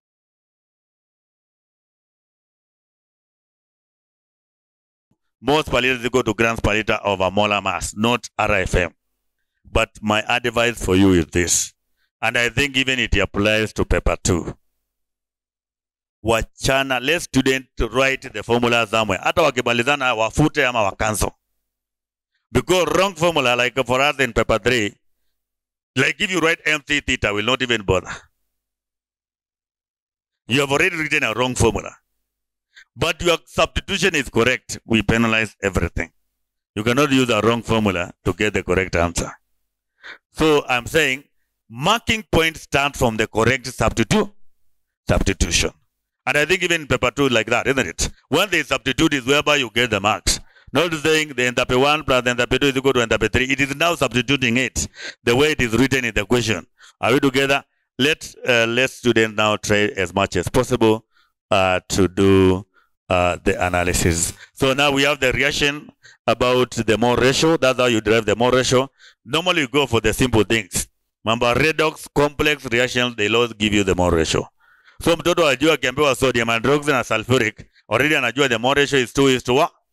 They don't have to complete the equation. They can easily be able to get that. And then now, calculations involving moles and molarity should be given correctly to 4 decimal places. Calculations involving moles and molarity should be given correctly. These are my rules, not neck rules. I'm giving you the rule that I use so that it makes the work easy. For those who mark paper 3, they know that we mark molarity at least 3 decimal places, moles at least 4. Remember, we are talking about at least 4, not 4 or 3. So, to make the work easier, let the student use calculation involving moles and molarity to 4, so that they don't have to remember which one uses 3, which one uses 4. Let the calculation be given to about 4 decimal places. Sorry for that. Then, the carbonate, of course, I've already given that. When you have that units are not necessary, but when they're given, they must be correct. Kuna watu wanapenda units, but ni sawa tu. Do you know there's a time, this was in 2015, whereby we are calculating the molar mass, the grams per liter of borax solid A. Do you know, like grams per liter, the G should be small and L should be small. So if any of them is capital, they get a 0. So George Mingi and all your units. You know, those are simple things, but you can be very sure. Utapata tu mtoto ameandika L kubwa ama G kubwa, na from there they mess that. Consequential marking applies. And this is where some of the new teachers, they mess up. They don't want to bother what is marked, you know, and they don't want to listen to anybody because they think, why should you know? There's somebody who told me, why should I listen to you and we're in the same university? I have listened to more than 40 examiners before I became even a speaker. One is this, consequential marking is this, that if part A inasema calculate the moles of A, na mtoto ajui, akuwa tu magician, aseme the moles of A is 2. Then hapo chini calculate the moles of B. If the mole ratio says the mole ratio is 1:2, so the moles of B will be 2 times 2, which is 4. Si atapata marks. Aendelee hapo, because the first one atakosa, but the mark scheme says answer above times 2. Aendelee atavuta calculate the molarity. Aseme 4 moles are found in 20. 4 moles are found in 20. How many moles are found in 1,000? So the student may end up getting how many moles? If 4 moles are found in 20. Almost 100 moles. Over 200 moles, something like that. I don't. So that's a concentration that can even dissolve the devil himself.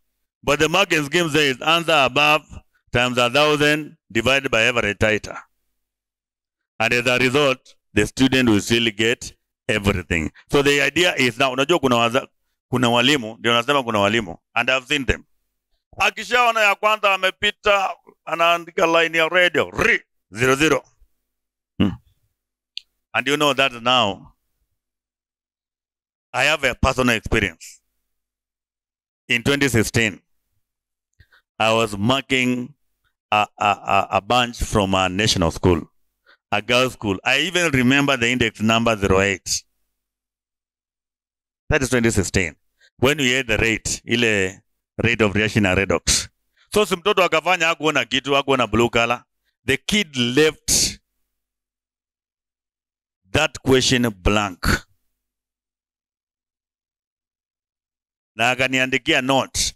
I could not do the experiment because the reaction did not occur as per the procedure. The kid goes 00. In question 2 and 3, remember question 1 was 16 marks in 2016. Because just one question, hakukuwa titration. So question 2 and 3 kalipata 23 out of 40. So that student, I'm very sure kupata airplane. Because unataka kujifanya vile wewe ni magician na wewe ni mzuri sana. We are not teaching medicine. Nobody is dying there.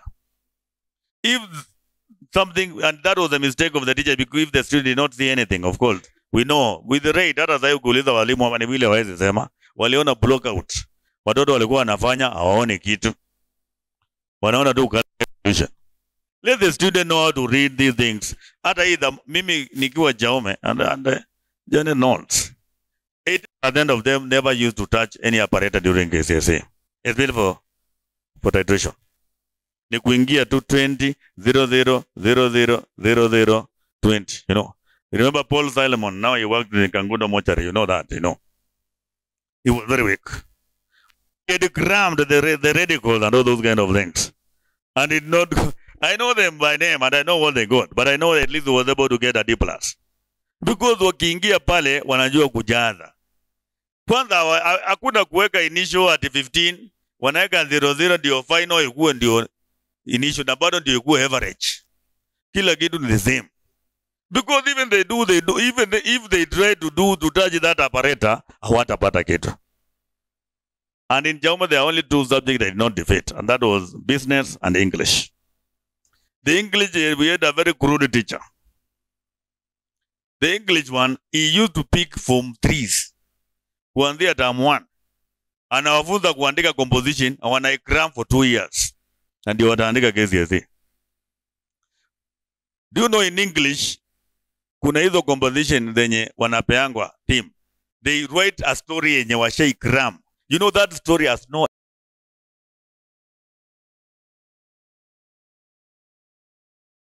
what? For the inaitangwa ni theme ama nini? Theme, which is 4 marks. So unapata mtoto ni ngunia kabisa baada ya kuna 15 out of 20. So that's how people will always come up with it. If students are weak, teach them how to deal with these things. You'll be wonder because ukoshua kwanza 3 marks. Wafanye pale wanajua kufanya more ratio, wanajua kufanya maneno yao kidogo kidogo. That's very easy. Yes. Teach your student to be magnetic, bwana. So qualitative analysis very fast. We go to, a qualitative analysis. Angalia. Preliminary test, isn't it? I just want to mention them. I always tell students, people, and they don't understand. They were still here. Yeah. That you'll be taught to eat gently. I just want to mention a few things that are common mistakes to teachers. Eating gently, then strongly. There is a protocol that has been brought in KCSE for 5 times. And if we give these, even teachers here, and you go to the lab and you are given the same protocol, 60% of you may also not see anything. And you also expect your student to see something. First, qualitative. These are trick now of teaching now. The qualitative analysis should be done with a teacher. You are one. Lazima ukue pale. Kama watoto hawaone kitu, can tell you. Like for example, go back, and I think for those who are here, they remember that thing I gave them. Enda uchupea watoto wako ammonium, aluminium sulfate. Ammonium, aluminium sulfate. Hydrated. Tell them to eat. It was also close to what was that I gave you. A good thing I had given you even last year. I had given you the same thing. But of course it came. But now last year they brought ammonium iron 2 sulfate, which was page 46 in the manual. And in fact, they were following the same, describe their parents, all those kind of things. Now, in that question, it has been brought by NEC about 6-7 times. We all tell students to eat. And then they give us the observation, and we give them 2 marks. Last year, it was very well, they gave 4 marks. 2 observation, 2 inference. Do you know that question students do not get? Wanna eat? If you eat that thing, first of all, the first thing that comes out is what? Is water vapor. Maji inatoka ya kwanza. That's the gentle eating releases the water vapor. Strong eating leads to the decomposition of the what? The salt. So the first to get out is water vapor. The first thing to get out is water vapor, which has no effect, and it will condense on the cooler part. First of all, when you tell them to write the observation and tell the guys using red and blue, they only focus on red and blue. That's not the only observation we are looking at. We are looking at the other observation. So the first one, less liquid on the cooler part. It appears that the fumes. So students, first of all, test the gas with that. Now, wanaandika Red remains red and blue remains blue. Katangaras. They get nothing. So red changes to blue, blue remains blue. Yes. Red changes to blue, blue remains blue. There's a colorless liquid on the cooler part of the test tube. There's also a white sublimate for ammonium. For iron 3, we expected last year to get a brown what? A brown residue. We also talked about, for this time, I don't know what was inside whoever was making the scheme and he stuck with that. We did not award for a white supplement. We did not award for white solid. But of course, it has always been that one. Now don't put it, a white solid. Then we also marked for both the litmus paper changes to red. Yeah, we also marked for, because finally there is decomposition of the sulfate. But that one, I don't want you to stick to it. It takes a lot of heat to decompose a sulfate. So that was simply more of a assumption, because mistake number one that happened in and our ammonium, so like last year, is the concept of student only focus on what they are taught. Guided observation. The gas using and blue. That's the only they focus on that. That's a mistake number one. So they don't focus on residue, color liquid. Kwanza venye waliona 2 marks. Waliandika tu red, changes to blue, and the blue. Wengine waliandika red, blue. And now, when you are eating, never use a moist boiling tube. In fact, the examiner is clear. Provide the student with a clean, dry, boiling test tube. But you see that on shift 1. Ya pili wanapata wamemaliza wameosha. So they need to know where there must be a tissue in the lab, and they need to use the burner to dry it. Of course, any girl that is there, and look at that, they eat it. Part of it has to be dry. If it is moist, na umeweka tu aluminium, the aluminium salt on contact with hydrolysis. Whatever that comes out first will be acidic. So all the litmus paper changes to, and you undergo rusting in wholesale. That is key number 1. The mambo ya kuongeza maji and add water, there is no issue there. Add water in distilled water and filter. That one you are looking for.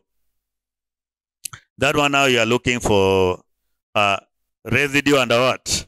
Filtrate. Of course, hiyo swali, kama hiyo swali itakuja, it will be followed by step number 4. If there will be step number 3, step number 4 has to be there, because the residue will only be dissolved in a, it cannot deviate from that superior powers. Then, when you are adding an acid, you are looking for bubble gas. Bubble gas that extinguishes the burning flame, that's a carbonate. Bubbles of a gas that extinguishes the burning flame with a puff sound, that is a what? That's a? Okay. Na hii kitu kikuja watu wataona ngiza. Ukiongeza hazard, there are 3 things. No bots. Maybe the solid dissolved to form a colorless or dissolved to form a blue solution like copper oxide. Then the others ni carbonate or metal. We're going to say the bubbles of a gas that extinguishes the burning flame is a pop sound. The inference is the solid is a metal above hydrogen in the reactivity series. Yes. So that's the only thing. Any solid that can react with another to produce hydrogen must be a metal and must be above hydrogen in the reactivity series. Now, describe the appearance and exposure. I think most of the appearance imefanywa sana. And of course, when you're looking at it, when you look at my book, it is there. Colorless. You give out the color of the solid and whether it is crystalline or not. A colorless crystalline liquid. Like last year, it was a what? A pale green crystalline solid. That the scoring point is on the green. Exposure to the atmosphere, this mostly they are going to bring the liquescent like calcium chloride. You can be given calcium chloride, then you are told to put it in a watch glass, allow it to stand for 10 minutes. Then you're going to say, absorbs water to form a what? A colorless solution. Then you're going to say this one is what? Deliquescent. It cannot, hakuna kitu inatokea outside. Hakuna. There's nothing. From where? Aya. Mambo ya kitu kama hizi, the octopus buko nayo iko page what? This page 13 or 14. Everything, anything that you need to know. Octopus kwa the last 3 pages. I think last pages angalia hapo. Hakuna kitu itatoka and it cannot. I gave you these things for those who have been using. It is there. How do you test iron 2? Hard hydrogen peroxide. The only thing that many people don't know. Angalia pale kwa iron 3. Of course, remember, green is the color of iron 2, copper 2. And we can, if iron is there, will be oxidized.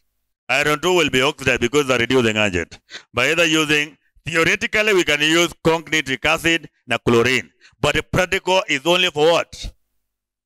Practical is only for hydrogen peroxide. Hakuna kitu ingine. Then now iron 3 hapa ndio ngiza iko. Hapa ndio watu wengine hata hawajasikia hiyo story ni nini.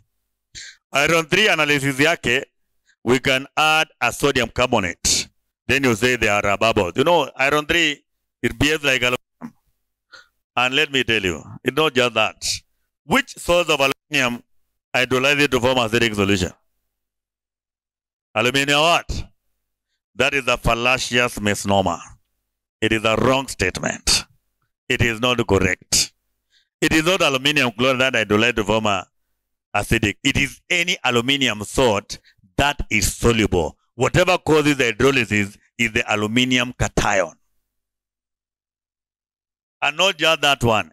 Any cation with a charge density of positive 3 and above will be hydrolyzed forming acidic solution, including iron 3. Yes. That's something you need to know. Na ndio maana hata wale mnachanganyikiana ku differentiate which oxide is acidic or base or neutral. You know, the non-metal oxide are either neutral or acidic.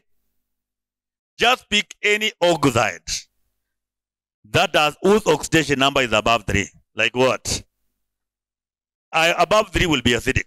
Like phosphorus 3 oxide, phosphorus 5, carbon 4, sulfur 4, sulfur 6, nitrogen 4. All those are acidic. Below 3, neutral. Like what? In 1, nitrogen 2, carbon 2.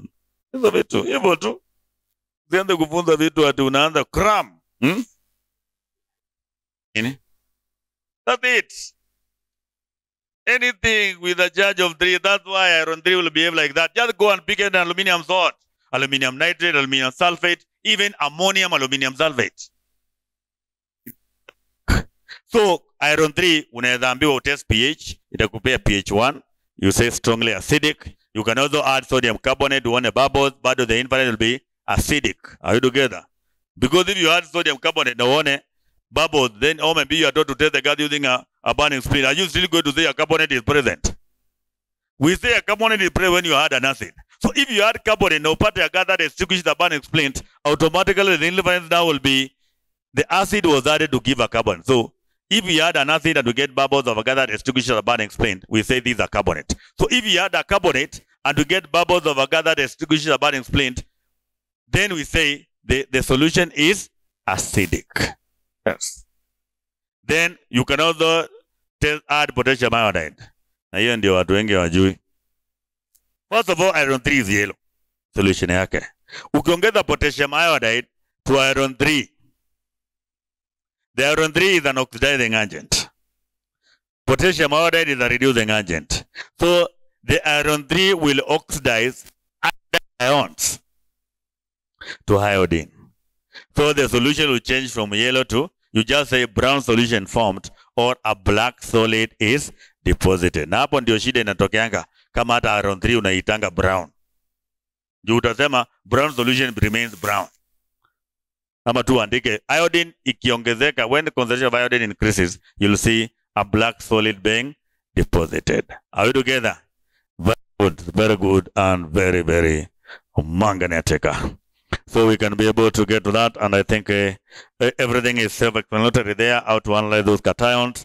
They are there, just go and print your sand and let them stand that distance. Now mpitie na wao. Pia, this thing is also recorded in my YouTube channel. Mnaweza sikiza na wao waki. Unajua kama wameshika, they'll be able to follow it, isn't it? I think with that one, I'll be okay unless somebody has an issue. Aya. So, mjue, then anion checklist ni hiyo, na hakuna haja ya kuandika juu nishaandika huko chini. But the only thing that maybe some people have forgotten is this. I want to explain this. Wooden splint. If you eat a solid and you get a gathered, realize a glowing splint, what are you going to say?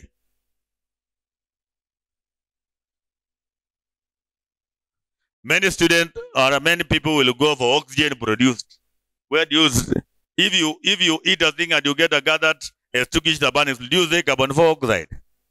You want to know what do you heat to get carbon dioxide. So what do we heat to get oxygen gas? From one work, potassium permanganate, potassium chlorate, sodium nitrate. So it is nitrate, manganate, chlorate, and even oxide. Busiandike kama ni kuambia bone explained itatesi hizo vitu zote. Carbonate because you'll get a gathered extinguishes the burning splint. Nitrate, manganate and chlorate because that is oxygen. Oxide, oxide ni vile watu wengine wajui. Super oxide, when eaten they give oxygen gas. Like what? Lead 4. When you add lead 4 oxide, you get oxygen gas. When you also eat barium superoxide, but that is now the knowledge above the student. At least wanajua. Ukiiti potassium permanganate, unapata oxygen. Ukiiti potassium chlorate, ukiiti potassium. Unajua walisoma form 1, lakini watu wamesahau So zinaweza letwa. They have been brought. That is KCSE of 1997. The other one is differentiating bromine and chloride. Bromine and chloride when using chlorine water and the starch indicator. We're having now, you remember both of them. Bromine, when you add chlorine water, you'll get a orange solution ama yellow solution. Iodine will get a brown solution. Wale mnafanya biology. Ukieka iodine solution, si bado inakanga ni kama pia ni yellow, isn't it?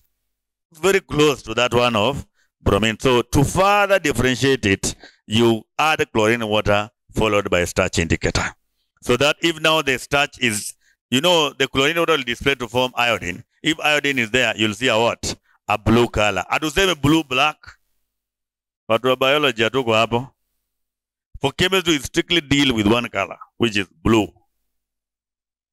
For biology, mtasema blue, black, but as we only stick to blue.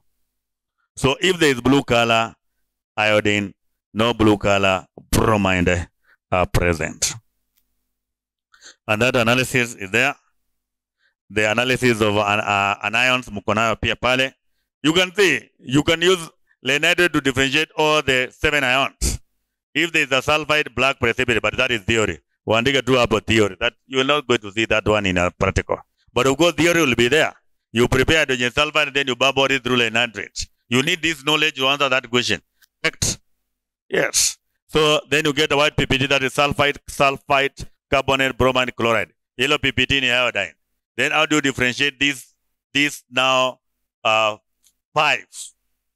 To differentiate carbonate, sulfide, bromine, unaongeza acid.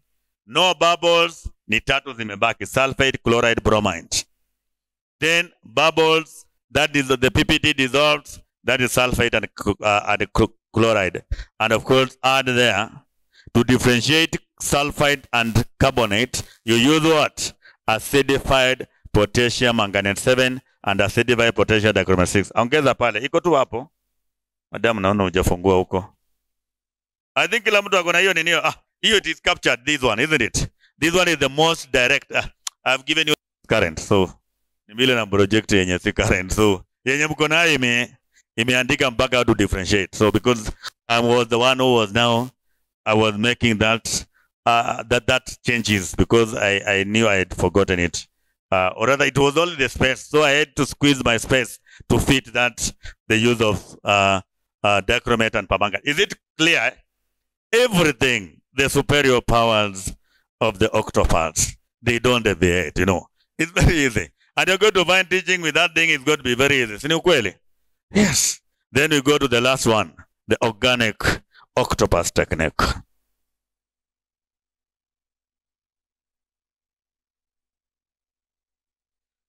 Kwani iko wapi? Ndio hiyo. Organic octopus, kila kitu iko hapo. Everything, whatever can be tested is here. It is here. I will deviate, it cannot. It is the most current, it is the most clear, it is there. Go and make copies for your students. Are you together? Everything, you can see. Sasa hata unasema uko na poor conductor elewangi, atashindwaje na one page? Na ni kukram tu. And for your information, just get somewhere that organic qualitative analysis are independent of each other. Organic qualitative analysis are independent of each other. Organic qualitative analysis are independent of each other. They are independent. Independent of each other. Organic qualitative analysis are independent of each other. Do you know what that one means? Hakuna correlate, there is no contradictory ion. Kila kitu iko kivyake. There is no contradictory ions in this method. There is no contradictory ions here. So kila kitu iko kivyake. So we kazi yako ni kukram tu. Ukiban yellow sooty flame, the same compound unaongeza hapo chini bromine that is not decaralized, unaandika double bond, triple bond, absent. Na pale juu ulisema ziko present. I want to repeat that one. Organic qualitative are independent. You can burn a solid, it burns the yellow sooty flame. You andika double bond, triple bond present. Hapo chini, unaongeza acidified potassium manganese. Does not change from purple to colorless. Unaandika double bond. Oh, it changes now. Oh, it does not change. You andika double bond, triple bond, ROH. Hata kama ulisema ziko present. Even we can have a very funny scenario. Like the case of oxalic. You'll dissolve it in water, add potassium permanganate, change it from purple to colorless, uandika double bond, triple bond present, double triple bond, ROH present. Uban, uongeza bromine water, does not change. Uandika double bond, triple bond, absent. Uongeza dichromate again, does not change from orange to kusema Mungu nilikosea wapi. All the things I've said, they are present. Now again, as absent. One thing is that, like, let me tell you, this one is for your own consumption, not for your students. Something like benzoic will burn with a yellow sooty flame, very yellow sooty flame. The same with xylene. But when you come for bromine, na potassium 7, it will not change. This is because all compounds with benzene ring, they undergo electrophilic substitution, not electrophilic addition. They don't undergo addition with bromine and potassium manganate 7. So they only undergo, anyway, that's advanced chemistry. It's not necessary now. That explains now why with anything with benzene, the likes of, mnakumbuka kuna wakati tuletewa xylene 2019, it was not decaralized, hata ikasubstitutiwa na cyclohexane. Sasa watu wakigugu xylene iko na double bond, lakini cyclohexane haina, so they are forcing it. Even someone was saying there must be 2 marking schemes. All of them were burning with the yellow sooty flame.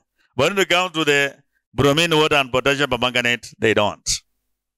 Because of that issue I've said, the concept of the distribution of the pi electrons, the electrophilic addition substitution, that's advanced organic chemistry. Number 2, the other thing that I also going to explain, the concept of oxalic and sodium oxalate. Oxalate are weaker reducing agent.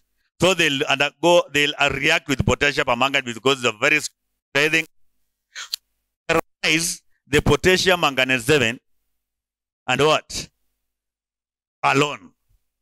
But they'll have no effect on dichromate 6. And then they don't have a oxalic has no double bond. So it will not so in that kind of a scenario, it will also be able to talk about that. Then we go to what? The other issue is now another fallacious assumption. Many people juu tunafunza methanoic to decanoic, unafunza watoto all organic acids are weak. It's only that Mungu tu alisaidia tu last year. Watoto hawakuulizwa pH. That pH of that thing was pH 1, the organic one. But walimu wengine tunajua tu zile superior powers they'd already done and given student 5. Uzuri tu waliuliza question 2 which was 5. But the ammonium salts are acidic and they are weak acids. Or ammonium salts, they are going to be acidic. Do you know the reason why? The ammonium ions. The ammonium ions will release the hydrogen ion, making the solution acidic according to the Arrhenius principle, becoming acidic. Of course, the hydrogen ion, ammonium ion we cannot add another hydrogen ion to ammonium. They can only release. That's why the ammonium salts are acidic. So now, that statement of organic only confined to the straight chains monocarboxylic acids. Tunaona zote ethanoic to methanoic to decanoic zote ni straight chains na ziko na only one carboxyl groups. In NEC will bring you the aromatic and the aliphatic multicarboxylic acids. The aliphatic and the aromatic, these are the one with or alkanoic acid with the benzene ring, they are strongly acidic. You know that, eh? Or organic with a benzene ring, like benzoic, is strongly acidic. Or organic acid with more than one carboxyl group will be strongly acidic. The likes of oxalic, the likes of maleic. Which people don't know. And of course, they tested it last year. Some acids have both carboxyl and ROH. Yes, they exist. They're like we have the hermaphrodites, a penis and they have a vagina. So it's the same thing. It happens. Examples are the tartaric. Na ile ililetwa last year, that is ascorbic. That is ascorbic acid, yes. Yes. Kwa wale mnasema bado hii ni maleic. Kwani hujaona maleic ina change? You know that one was changing. And ascorbic is such a strong, ikona hizo very powerful ROH such that ongeza dichromate ili. You notice that? Ukiweka dichromate inakaa kama indecanolyzed. So if you are not trained your student well, wanasema the potassium dichromate 6 is decanolyzed. The power, the power of ascorbic, is the those days. Of course, I'm giving you those days. Of course, there is no solid that NEC will bring that I cannot design. One thing. Of course, because I've done all of them when I was making the fine practical. So those things, make sure that you are able to know them. Those things are possible. And sometimes that will tell watoto lemon. For practical, waone kama ni. Sometimes I gave my student and then they were raising, Mwalimu, you have given us a biology specimen and it is given. No, it is, lemon. Lemon is the citric. It works very well. It decarbonates potassium permanganate vizuri sana. It will give you bubbles with the carbonate and all those kind of things. You will tell the pH and get it. Now that's the thing. Now without wasting your time, we don't want to waste time here. Then I want to give you a practical fulani. Na hii ndio mtaletewa kwa KCSE na hakuna kitu mtaona. That one you cannot, let me tell you by the way. I can say I will do a practical. Of course, I can say that, but of course today I've given you some of those tricks. I can say a practical that you cannot even predict, even with that confidential. Okay, write this one down. You are provided with Mr. R. You are provided Mr. R.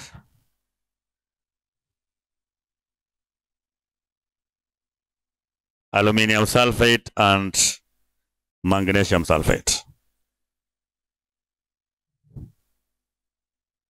So what do you think will be tested there? I want to give you this question because if it comes, I'm coming here to give you these things that the kitu si ati ni kitu je testiwa kwa mtihani. But ni kitu je testiwa. But ikiletwa. You provide solid R na kupea mpaka the credentials so that you can also give. It by the way, it is the manual. I don't know whether for those who have used my manuals, it is there. But because I don't assume everybody does not have that, I'll tell you which protocol that. Let me give you it. That is a mixture of magnesium sulfate and aluminum what? Sulfate. You are provided with Mr. R containing 2 different cations and 1 anion. Containing 2 different cations and 1 anion. Of course, that the identity should not be given. I'm just giving you so that whatever you can also go and give your student. Number 1, part A. Place or solid air in a boiling tube. Add distilled water. Place or solid air in a boiling tube. Add distilled water.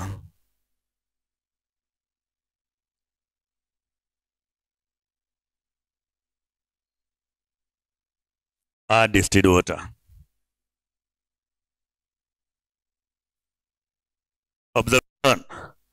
Dissolves to form a colorless solution. Dissolves to form a colorless solution. I'm giving you some of these things to show that enda ufunza watoto practical. Kuna siku utaletewa practical kama ile ililetwa ya 2017 whereby nobody predicted and 98% of the students are getting 0 in that question. So this is another scenario that can be brought and you see dust particles. So dissolve to form a colorless solution, you're going to the solid is soluble. Solid is soluble.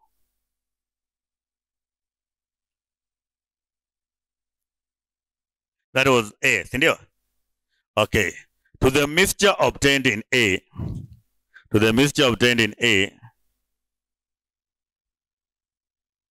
add sodium hydroxide.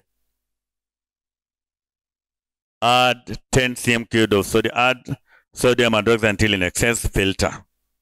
Add sodium hydroxide until in excess, filter. Keep the residue and the filtrate. Keep the residue and the filtrate. Observations. Avoid residue. Avoid residue. Tumesema sindio? Avoid residue and a colorless filtrate. Acha niwapeleke tu story. Finally mtaanza kuniuliza maswali. A colorless filtrate and of course for the inference eka x hakuna kitu ya kuinfer hapo. Yes, just leave it like that. There's no problem. Then to the next part C. Place the filtrate in a test tube. Add dilute nitric 5 acid dropwise until yes. Add dilute nitric 5 acid dropwise until in excess. Observation. Okay, until it said that keep the resulting solution for use. Keep the resulting solution for use.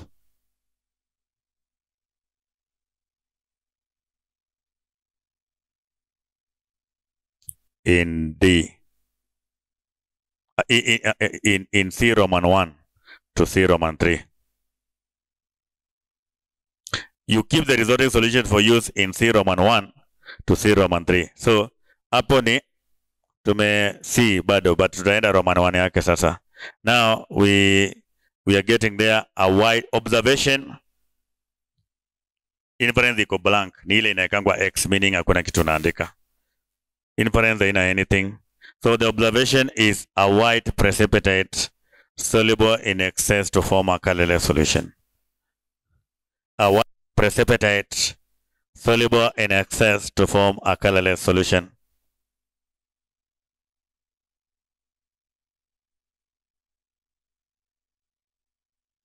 To 2 cm³ of solution obtained in C1. To 2 cm³ of solution obtained in C1. Add aqueous ammonia. to 2 cm cubed of solution obtained in C. Okay, we can just call it C. Sindio? Ama hiyo ya kwanza tuite C1, eh? We can call it, tuite C to 2 cm cubed of the solution obtained in C. Add aqueous ammonia, dropper still in excess. Add aqueous ammonia still in excess.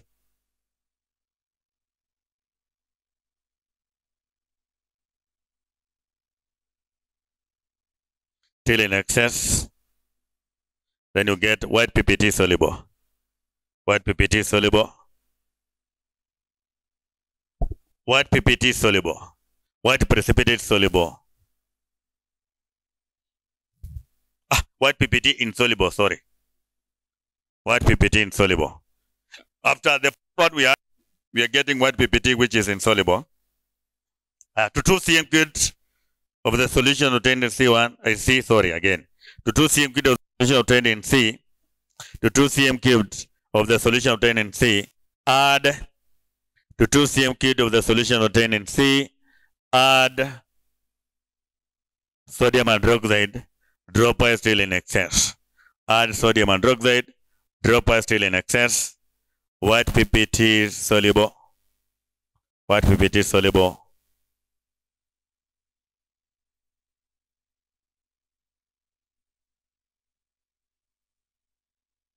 To 2 cm cubed of solution obtained in C, to 2 cm of the solution obtained in C,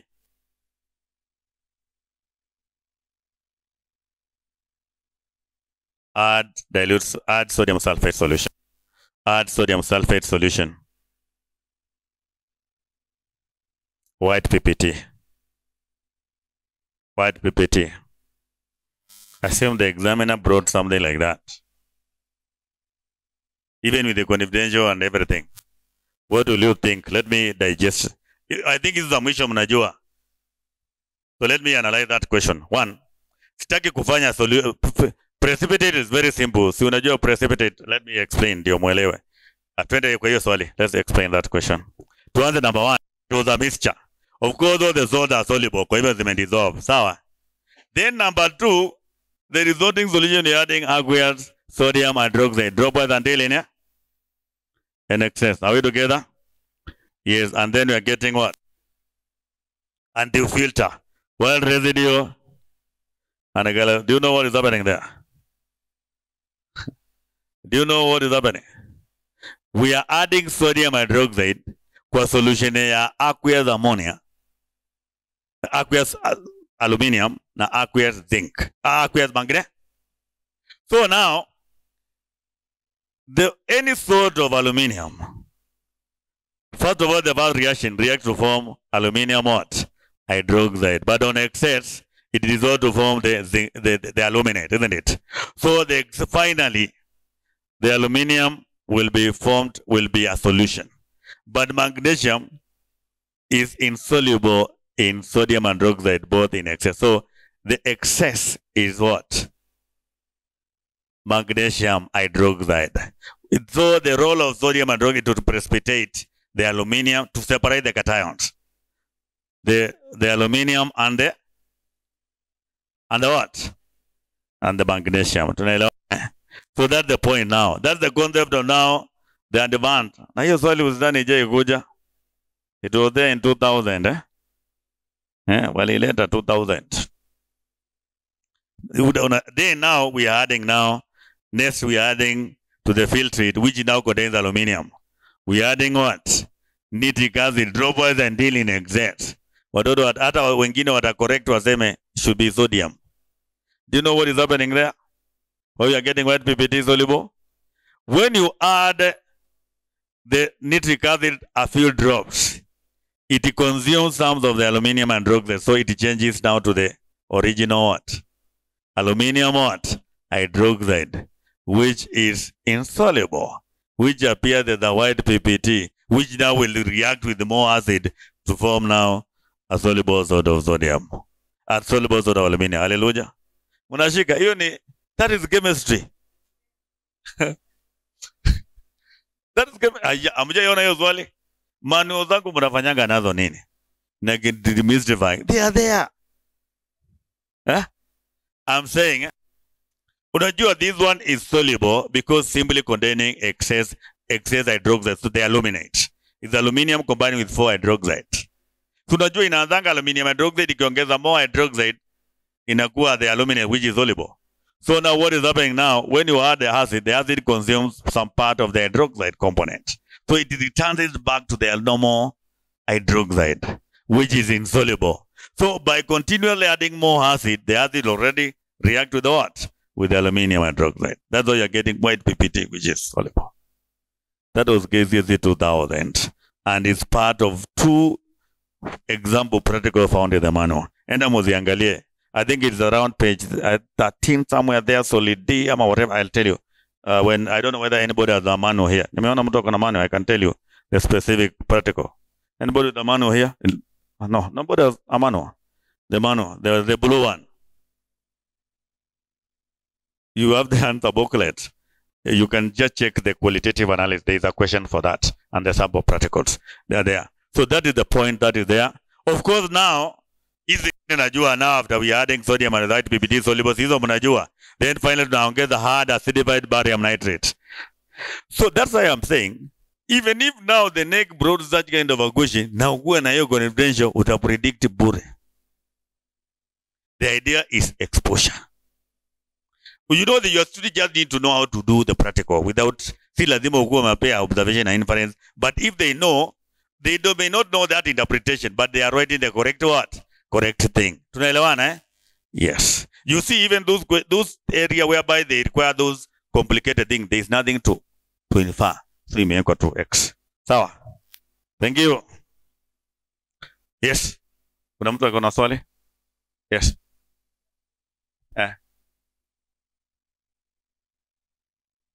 Solution what?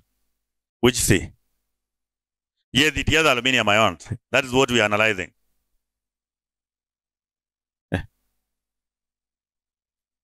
Yeah, the idea is the first one after adding aqueous diamond, you get white PPT insoluble. That now becomes Pamela.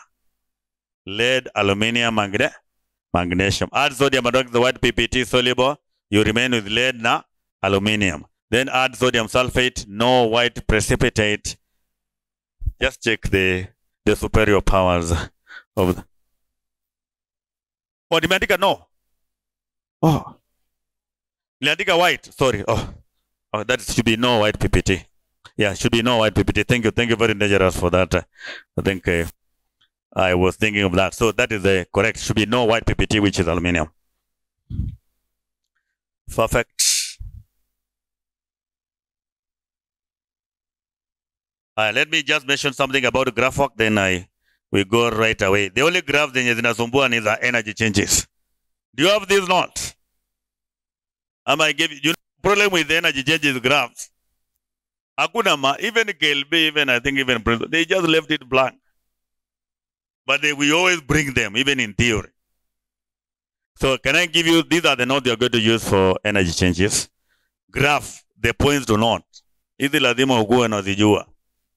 All graphs, of course, I can still give you the handouts. You don't have to write. Maybe you can listen. Mnataka aje? You want to write? Najua mkishaambiwa mtapewa. Okay, now, graphs of energy changes are 2 lines of best fit, each passing through at least 2 correct points and must be extrapolated. All graphs of energy changes are 2 lines of best fit, each passing through 2 correct plots and must be extrapolated. Each passing through at least 2 correct plots, which means there is no curve and there is no one line for energy. Lazima zikuwe line ngapi? Mbili. Number 2, the first line of best fit must touch the y-axis, no hanging lines. Hakuna kuweka kitu kama hii.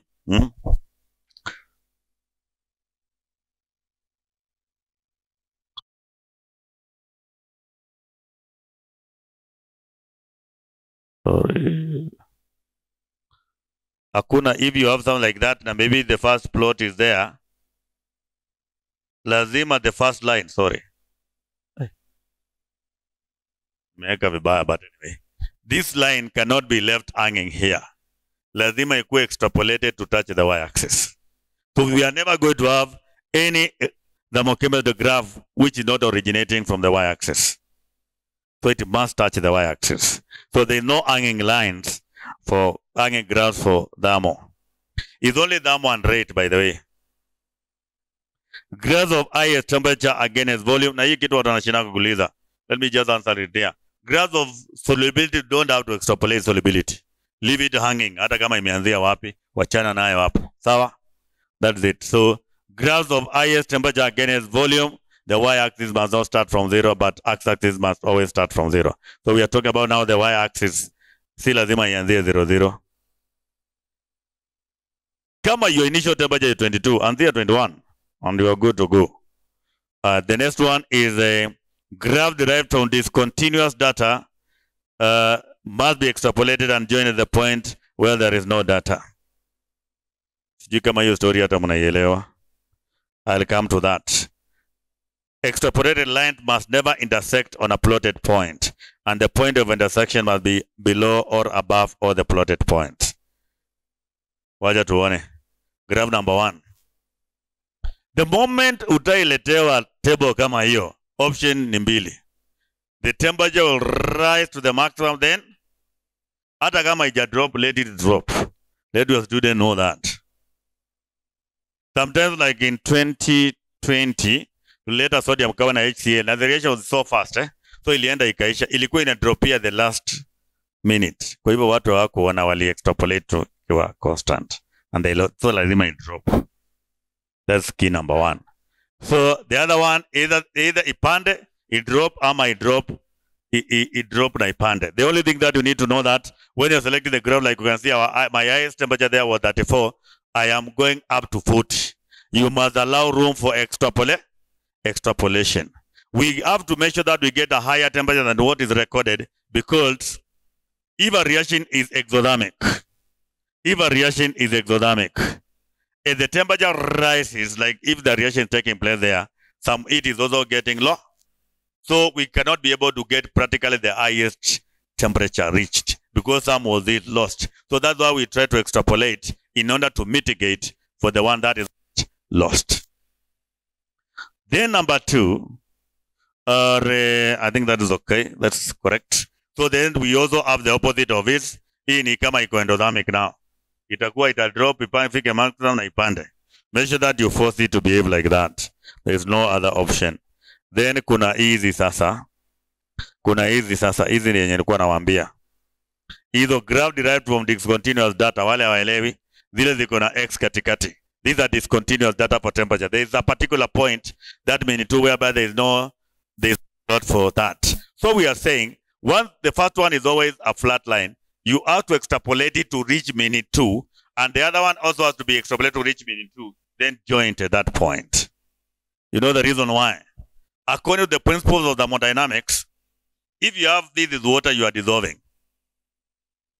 So initially you are measuring the temperature of water, so there is no change in temperature, remains constant. Then at minute 2 is when you are adding the other reagent.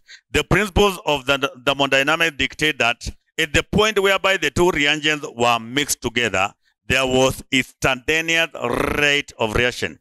Instantaneous rate. The particles reacted together complete, meaning the reaction is complete. When the reaction is complete is when you get the highest. Yes. That's why we have that kind of a thing. Then that is it. Pia, so graph yenye iko kama hii iko tu na option mbili. Inaweza panda iterembuke, ama iterembuke na ipande. Pia inaweza kuwa na option iterembuke na ianze kupanda. You ignore the dropping one, then you pick this one. Inaweza kuwa constant, you ignore the rising one, then you pick the descending one to get the highest temperature. So that's it, like this one. This one was there in, I think, the other day, and many students were picking 3 lines. In fact, this one is very confusing. Inakuwa constant, inapanda, ina drop. So you ignore the kupanda, because if you get at this line, you cannot get the highest temperature. So you ignore that one. So those are the options that are there for thermal chemistry. But now there is this one. Kuna hii, the neutralization. Now the change, we are looking at the change in temperature. This one, the graph has to start from 0, 0. That one is no option. Now, the last time it was tested is 14 years ago, 2010. Now, this year, chances of thermochemistry are very high, featuring thermosolubility. But I'm just saying, of course, there is a high chance. Thermochemistry almost a must. Look at that one. Those practicals are there. Please make sure that umepitisha watoto hizi practicals. Kuna zingine hata hazijawahi testiwa. Like, we have not compared diabasic versus monobasic. A possible practical in thermo. Unaweza kuletea HCl na sulfuric, the same molarity. Then you carry out enthalpy change. Then you tell us, you are told solution A and B have the same molarity. But one is giving you temperature change 12 degrees, the other one is giving you 8. Then you are told to explain what would be the issue. You tell us either this acid B is strong acid, the other one is weak, or acid B is diabasic, while the other one is monobasic. Those are issues that can be the concept of comparativeness. We can also compare displacement, copper, zinc, and iron. Which one will give you more heat than the other? Then we have rate, volume of acid against time is a curve. It was only tested once, 1992. Then rate against volume. This one has been tested all through, including last year. Then rate against temperature is a curve. Many people think is a straight line. It's not. It's a curve. Then now, of course, that one, the line should just pass through to correct plot. That's the only thing that is. And teach your student to think. Like last year, 98% of the students did not get the question whereby we are asking them, just explain why we are adding water. Why water was being added. Simply because that already told you, they do that. 98% of 100% of the students, they are just guided. So the moment the guiding will go wrong, or maybe this year they now try that thing of now swapping the principles. You know what will happen when a principal from another school comes? He'll be very merciless. In fact, that he may employ a person or policeman. So funza watoto. Unajua ni ukweli. You know these things they just say it and we think they are joking. The other time they say they'll be swapping the supervisors. Wait until now they change the center managers. Things will be something else. Do you know that question of why water was added? The answer was to vary the concentration of what? Potassium iodide.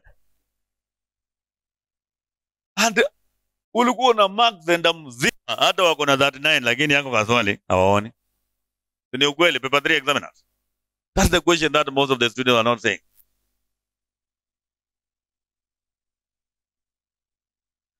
Okay, good. Then solubility graph, ndio hiyo. Solubility graph inaachwa hivyo venye huko. The only mistake here, almost all the graphs exactly start from 0, but not solubility. Because of the part, you know, like when you bring this solubility, kama ile ya 206, ile umepewa 4.5 grams. Normally, you find that the lowest temperature is 40. So do you need to start at what? Do you need to start at 0?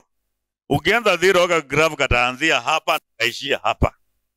So the graph, let it come and the lowest temperature is 45, let them start at 45, at 40, it's okay.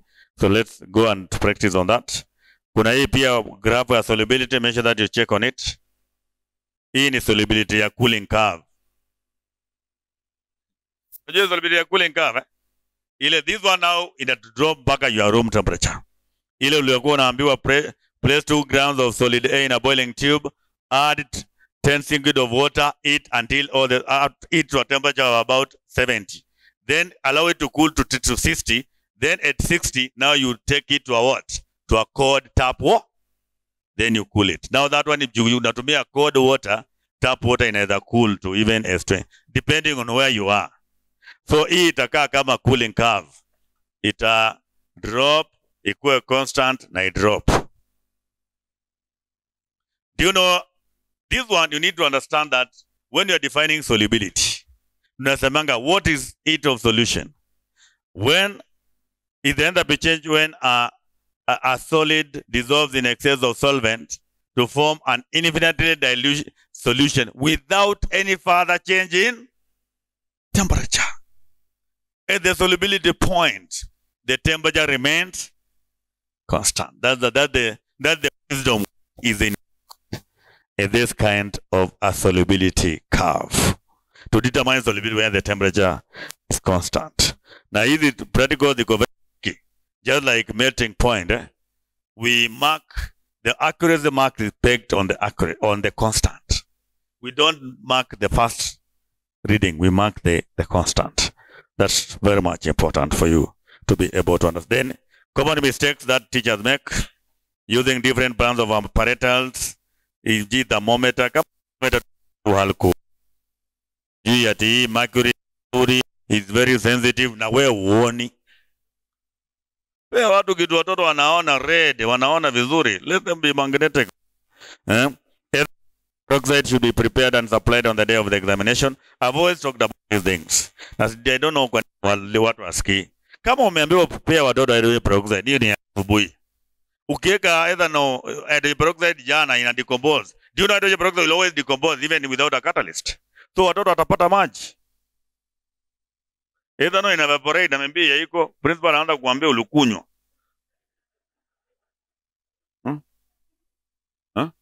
Thermometer should always be standardized. Chukua thermometer, enda uzieke kwa ethanol kama ni alcohol thermometers, ama kwa maji kama ni mercury. Asubuhi zinafaa kuwa same level. Unajua mimi am teaching you what your lab technicians are not taught. Waliambiwa waekange kwa fridge. How many schools have function of fridge there? Wapi? Vitu zingine hata they make sense. So that is what you need to do. Utapata hizo vitu ziko level the following day.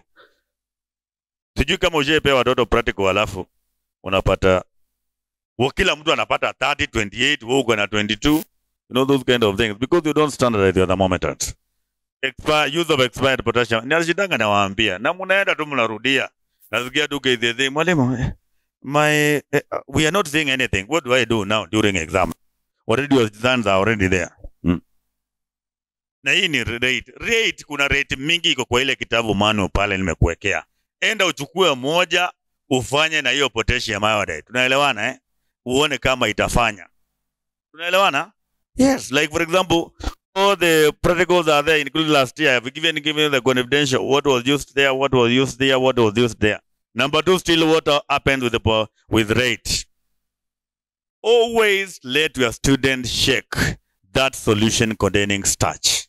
Hakuna starch soluble hata kama mnaona imeandikwa starch soluble. Once you prepare starch, always it is insoluble, it is settled at the bottom. Kwa hivyo ile wakati wameanza kufanya practical, mostly kama ile wakati tunaambianga add few drops of starch. Hakuna pale juu wanachota maji yenye iko juu, wanamwaga because you have that thing. Lazima wa shake your solution iko na starch. Is their solution A. The other time kama kuna starch, let them otherwise hakuna kitu ataona. Utakuwa unapata hata mwalimu anapata 30,000 seconds. That teacher should be arrested. Unapata vitu zingine aje shule. Practicals involving oxidizing agent, thermochemistry should be prepared early. Advise your student to start the question involving thermochemistry at the same time and burner should always be off. Unajua kuna watoto wakiingia tu lab kwanza ni kuhakikisha Bunsen burner. Combustion is an exothermic reaction. Another one, what will happen to the temperature of the room? It goes up. Wewe unaenda pale prep room unapata 21, watoto wako wote wanapata 29. Some simple mistakes. Wale watu huko ushagu mahali hata wanafanyia chini ya mti, wacha kufanyia practical chini ya miti. I think kuna some classes. At least now tunafanya kama tunafunga. Avoid putting any solution in area whereby there is direct sunlight. Tafuta curtain weka. Kama ni mahali kuna angukanga, sunlight will also increase the temperature of that solution. That will also affect. No student should lose even a quarter mark because of you. I think I'm okay. Wale watu wa kutengeneza the indicators, Unajua mwambie watu wa biology mko wapi hapa? Kama unataka kutengeneza iodine, acha kushinda hiyo story mingi siji chukua potassium iodate mix with potassium iodide siji nini. Chukua tu iodine crystals, tumbukiza kwa ethanol. It will dissolve and you're going to have your good solution of iodine and make it well. So these indicators are not very soluble in water. So you need to use ethanol to dissolve. And that is how you get the best of the best. Hata wengine vitu zingine unaenda unafanya tu na unaangalia kama zina work. And I think without wastage of time, I don't want to get more than that. In all things, for success to be achieved, it depends on the previous preparations. And if there's no such preparation, there is sure to be failure. Thank you. That is all from the Ocean of Chemistry and the UPA Command Center for the part 1. That is my number. Get it. I don't know whether we need to start a new WhatsApp group, or we can simply use whatever is available. We just add the people who are here. So my number is there. Just get it. You send me your number. I think I'll be able to get. If you're not in the WhatsApp in a few days, make sure that you test me so that I can be able to work with that. By the time to finish, I'll be able to have given my team the other numbers that you can also use to make sure that some people will be able to. So make sure that you just get that line. You can test me so that we can be able to give you the link so that you can join the WhatsApp group. We'll be able to get that. We'll continue. Of course, I always have a state of the nation address whereby I address people on how to. I always provide information. That one is free. I always normally in August, I always provide a state of the nation address for your students. I pay for the Zoom and it's very expensive, but I pay for it. I don't charge them. So I normally give them a talk because I may not be able to go to every school. Like now, after here, we are heading to Homa Bay with Mr. Moguza to Asumbe Girls to go and also talk to the teacher there. So I may not be able to go to every school. That's why I try to put something in the YouTube. Please, hizo vitu za graph work nimezianalyze vizuri. Enda uwekee watoto wako wasikize. Sawa sawa, eh? Yes, I'm not telling you at lazima ustream. Even if you download, it's okay. I'm not targeting the thing, but at least there's something that your student can be able to get. So that's my number. Be able to test me. Sometimes I'm usually busy. If I don't respond, just be consistent. Just persist and I'll be able to respond. So at this juncture, I want to call Mr. Bogoza, the boiling ocean of chemistry, to continue dispensing wisdom ruthlessly and dropwise until in excess, until all the confusion you have dissolves to form a colorless solution. Thank you so much for listening to me.